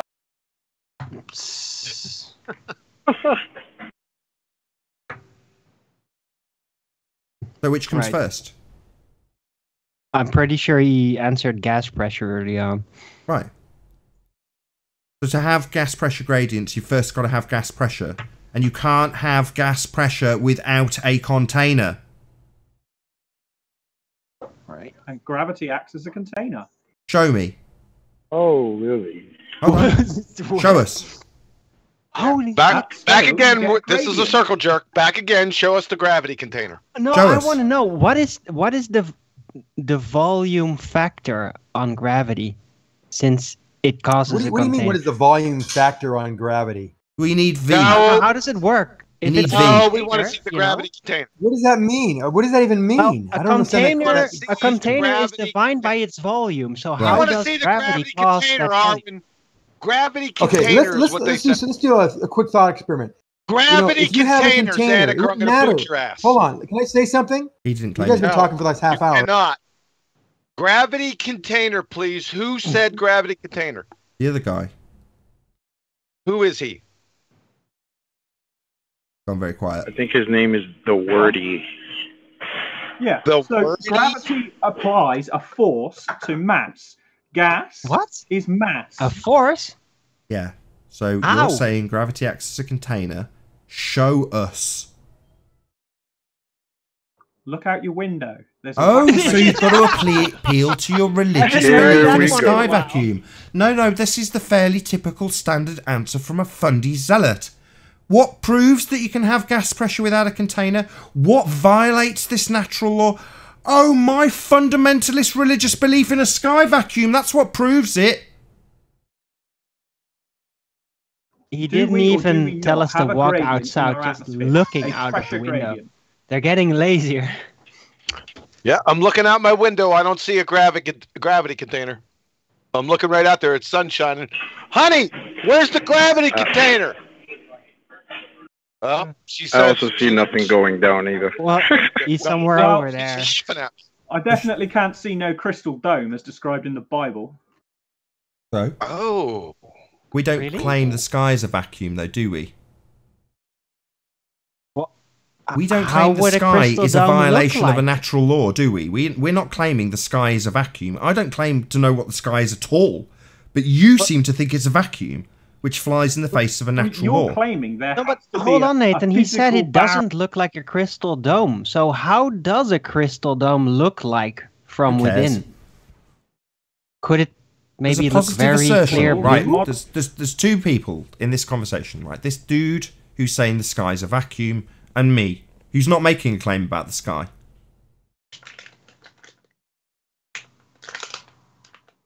The atmosphere is observably true to be a gradient. He's back to the gradient Really? again. Well, okay. So, hold on. That's a claim.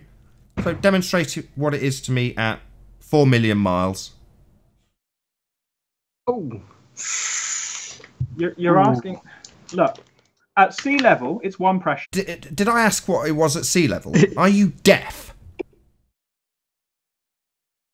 You just made a positive claim. Now you're going to back it. Or you're going to fail to back it miserably and immediately go to sea level. You're trying to straw man me. No, you've claimed that it's a gradient, and you know that it's a gradient, and that's the end of your argument. I'm asking for a specific height and what your proof of the gradation thereof is, and you say it's a straw man. I'm not straw manning you, I'm literally asking you to back your claim. Right, I'm saying proof of that claim can be using a barometer at sea level, using a barometer at the top of Mount Everest.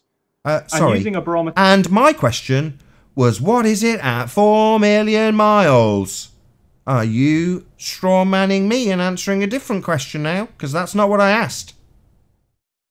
That's observable, factual evidence of a pressure gradient. And what's it like at 4 million miles? Yeah, what's your observation there? Yep. Well, the observation there is that clearly our atmosphere is a gradient.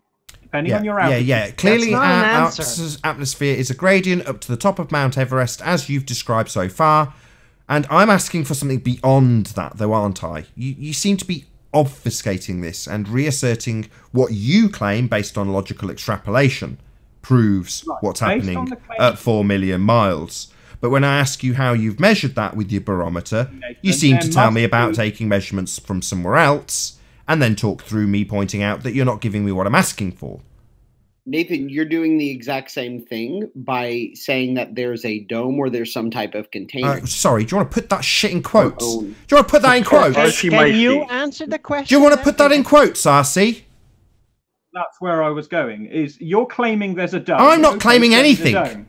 Oh, I told you once, you little shit. Did I tell you, Nathan, don't make up claims I haven't made? Is a container. Where's RC Meisty? He's going to get You're kicked out saying of there this is some form conversation of real container. fast. What is it then? Just claimed I've said there's a dome.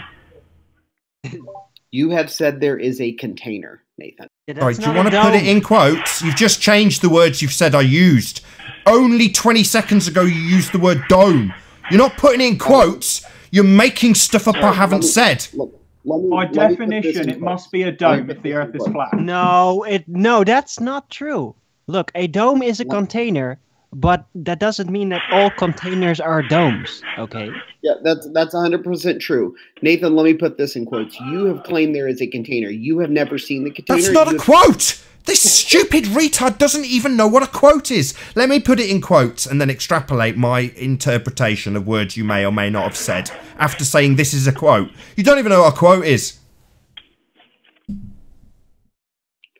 So, Nathan, you have said there is a container.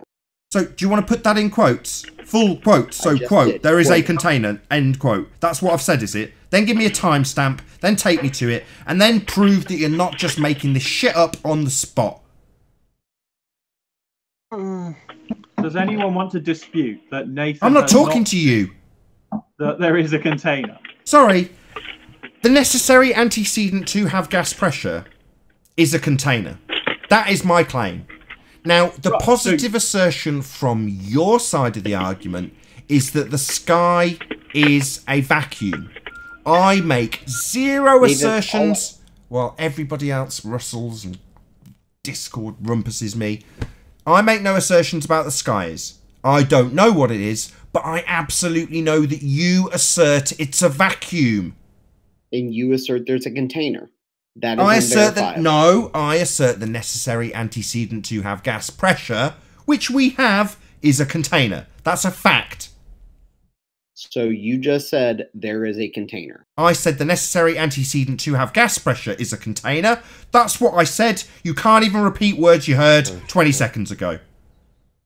So you're definitely not going to be quoting me then, because you're quoting me out of context. My context being very meticulously picked in the words I use. The necessary antecedent to have gas pressure is a container. Not all kind of gas pressure. Nathan, equal you're pressure angry because everywhere. you know Don't interrupt me. No, that's not true. Hey, You can have a gradient within a smaller container as well. Right. If there's Let's get different back to types the of dick. gas. What the fuck is that? That was me, What Arwin. the fuck is that? Stop swearing, Repeat the please. antecedent. You know, thing. there's more than one way to get pressure. Right, let's get back to this guy. Go ahead. You don't need a container. You can get pressure through a force. Show us. Beyond your fundamentalist religious assertion about what the sky is, show us. Yeah, I tried to argue that one time. Okay, no matter the amount of force you're going to apply to any kind of body, which would presumably be, for example, a very fast spinning centrifuge, you're not going to be able to create an actual vacuum, no matter the amount of force. It's just not possible. The only way to do it is to literally pump out gas out of a container. I've just asked him to show us. Plus, you can't prove the force anyway, so. So you're going to show us this? Oh, in a centrifuge Oh, again. no, it's just going to be an endless diatribe from my own side. I'm done. Unless you can show a container, then it's logically more correct to say that space is a vacuum because there isn't enough. No, that would be a violation of a law of nature, not an acceptable logical extrapolation. No, there is absolutely no way, shape or form I would logically extract a vacuum of the sky, ever, because it flies in the face of the second law of thermodynamics. So no, your incorrect assertion isn't going to be a justifiable reason for your fundy belief in a sky vacuum. It's definitely not a logical extrapolation. If the sky was a giant void, the gas would fill the space. Have him post the syllogism, Nathan. Okay, the problem with that is that you're making logic. Pound says he doesn't know what that word means. All space, Let's see if I'm right. Pound, who's taking, that he doesn't understand what that word means. Nothing about the globe model says that will happen. There's an assertion that you're making. Yes, we heard your claim. We heard. We heard. Now you're being asked for a syllogism. Do you know what that is? Oh, Jesus, Nathan. Fucking hell, man. That was the reaction last time when we asked for Delta X. I will take that as an automatic understanding on my part that no, he doesn't understand what a syllogism is. Because, oh my God, Nathan. Yeah, that's what he did last time he didn't understand something. Just say no. I don't know what a syllogism is.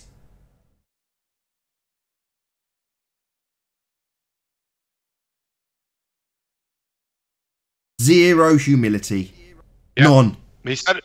Yep, he said it was a logical conclusion with his fairy tale sky vacuum. I want to see the syllogism.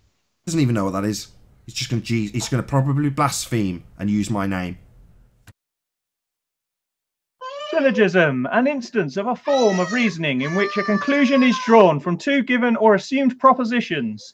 A common or middle term is present in the two premises, but not in the conclusion, which may be invalid. Outstanding, Google. That was real quick. Okay, now put your sky vacuum in a syllogism. Why would I do that? Because you said it was a logical conclusion, you stupid idiot. You just said it was a logical conclusion, and the way you're going to describe that logical conclusion is with your premises formed in a syllogism. You stupid idiot. Prove that the sky is full of mass entirely. Sorry, the sky is not. What we are claiming, we are asking you for your syllogism based on a sky vacuum. Go. It's reasonable, deductive reasoning that because we have a gradient, there is a point at which there is very little in that space. Because of a gradient, right? Yes. Okay. What comes first? Gas pressure or gas pressure gradient? Oh, stop going around in blood. Yeah, because it destroys your logic. Your logic that you've just placed in a useless syllogism is undone by that question. Not going around in questions pointing out your flaws in your logic.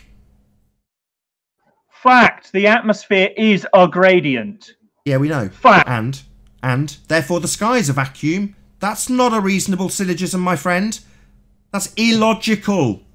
If you go high enough, you're in a vacuum. Yeah, that's your fundamentalist religious assertion. That's not even a syllogism now, is it? Not even a logical or reasonable supposition. It's just your fundy belief now. Say it, brother. Just praise your fundy belief. Say it like you believe it truly. Yeah, just asserting your fundy belief isn't going to give us a logical extrapolation or a syllogism, my friend. The sky is a vacuum. It must be. Yeah, you're fundy. All you're doing now is asserting your fundy belief, preaching it.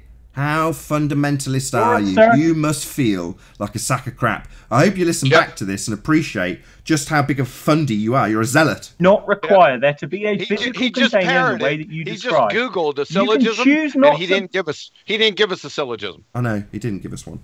Just his fundamentalist religious belief asserted as How though it's is a there a fact that we should accept because he declares it with such gusto really loud in his mic.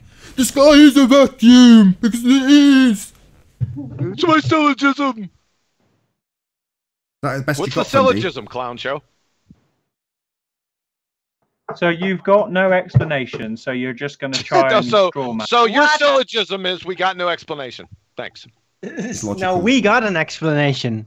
Okay, the necessary antecedent for gas pressure is a container. That's our explanation. As being in line with natural laws. Yours being in violation of natural laws. If there's a container there, it should be easy. Which don't go through scientific method anyway. What about how we got the atmosphere in the first place? Haven't even taken a stab through at the that. container. Who said that? Through the Who container. said that? Who said that? Was that Righteous Force? Sounded like Righteous Travis. Force. Yeah. No, it's Travis. Travis, spot on. Right. X is the first requirement. Having gas pressure in the first instance. Not the gas pressure gradient he's appealing to. That would come after. That would be delta X. So yeah, where would he get the gas pressure in the first place? Where would he get X? That would be gas pressure. Yeah. Well, you'd need the necessary antecedent of a Attracting container. mass, simple gravity. I have Did an you- MSU Here we go. answer. We've whipped round the drain. We're getting quicker and quicker. What's gravity? Quicker and quicker. The He's saying bending of gravity. space-time and No worries. non-force. Let's test it. Let's ask him. I think it's the 4th time we've gone down this drain. Can you show us gravity maintaining gas pressure without a container, please? We should make a flow chart of He these can. types Hold of on, arguments. Arwin. Yes. Let's see if he points to the sky and asserts his religious belief again. Nope. He's going to say, "Look out the window." The atmosphere is clearly a pressure gradient, and gravity pulls things down. Wow, it's going down the drain real quick this time. So you can't have delta X, a gas pressure gradient, without first having X, gas pressure. And you can't have gas pressure without a container. So your appeals to delta X are undone by the necessary antecedent for X. Gravity produces X, which is... Here we go. We've gone down real quick this time. Now show us gravity being maintained without a... gas pressure being maintained by way of gravity without a container. Show us. It's observable reality. Oh, Look my out your Fundy window. belief in sky vacuum proves it. No, Fundy. That's not a demonstration. That's your fundamentalist religious It's begging the assertion. question. Yeah. It's begging the Alright, question. show That's me what you're pressure trying to in a prove. So you container can't look out the window. that You is got to ex- prove it now. You clown. Show me gradient I'm sure this pressure is in a... Cox. In a I'm sure he's Cox. Is this Brian Cox? I think Brian Cox might It sounds like him. It absolutely sounds like him. Burden of proof reversal. How about, do you have a MSU answer? Show me a gradient pressure in a... In a container. Oh, no worries. There's 2 examples. There's one on Good Times for All channel. These are ones that have been done within the community as opposed to a bazillion others that you could go out and seek out for your own volition. But done within our own community, we have Hillbilly Blue Balls with a gas pressure gradient created by butane in a pipe. And we also have Good Times for All doing it with varying degrees of temperature in a cylinder. So yeah, there are plenty of examples of gas pressure gradients, but they definitely needed the first antecedent, the necessary antecedent. That'd be container. We're asking you to show us it without that by way of gravity. You haven't done it yet. Just type in Hillbilly Blue Balls, the redneck retard, and the video will pop up right in front of you. Probably not the redneck retard part, though, right? So you Yeah, can show it's me titled pressure that way, in I a think. container, So but you I think can't it'll show pop up. me a pressure gradient in a container. Yeah, we have. We've Yes, just given you 2 examples. I can do that. I can tell you do one real that. quick. It's called an air conditioning system. Seriously? Have high Hey, pressure I and low got one. pressure in the Look same- out your window. No, no. In the presence of a force field, it will be a gradient pressure, a tiny one, but there is gradient, even in a jar with a lid, okay? Here on Earth, you might think the pressure is equal on all the walls, but because of that fucking gravity, it's not. You think the gravity causes the pressure differentials. Man, I wonder what. I've always wondered why they didn't give us the gravitons in the weather forecast. Oh, it's because they don't exist. What's gravity? It's the bending of a conceptual medium known as space-time that was created in the mind of a man called Einstein, reified by millions. But that conceptual medium that does not exist, called space-time, apparently bends, because you can bend it like you can bend freedom. And that bending of that concept gives rise to a non-force force that you can think of as a force, but isn't actually a force, but you can treat it as a force, even though there's no necessity to, and many of the people who originally described it just completely disregard it, even though it's attributed to them. So that non-force force that you can think of as a force is called gravity. There you go. Hope that's clear. Thanks, Nathan. How does that affect gas pressure? It doesn't. It's not a force. Oh, okay. I was just checking because somebody seems to think it does. Yeah, it keeps I know. asserting They're yet to show us, though. And it's been asked many times to demonstrate it, and has not so far. And we've been here how many hours now? Right. 4 more hours. 4 more hours. 4 more hours. 4 more hours. Everyone, give it 4 more hours. Blame it on the rain. Yeah.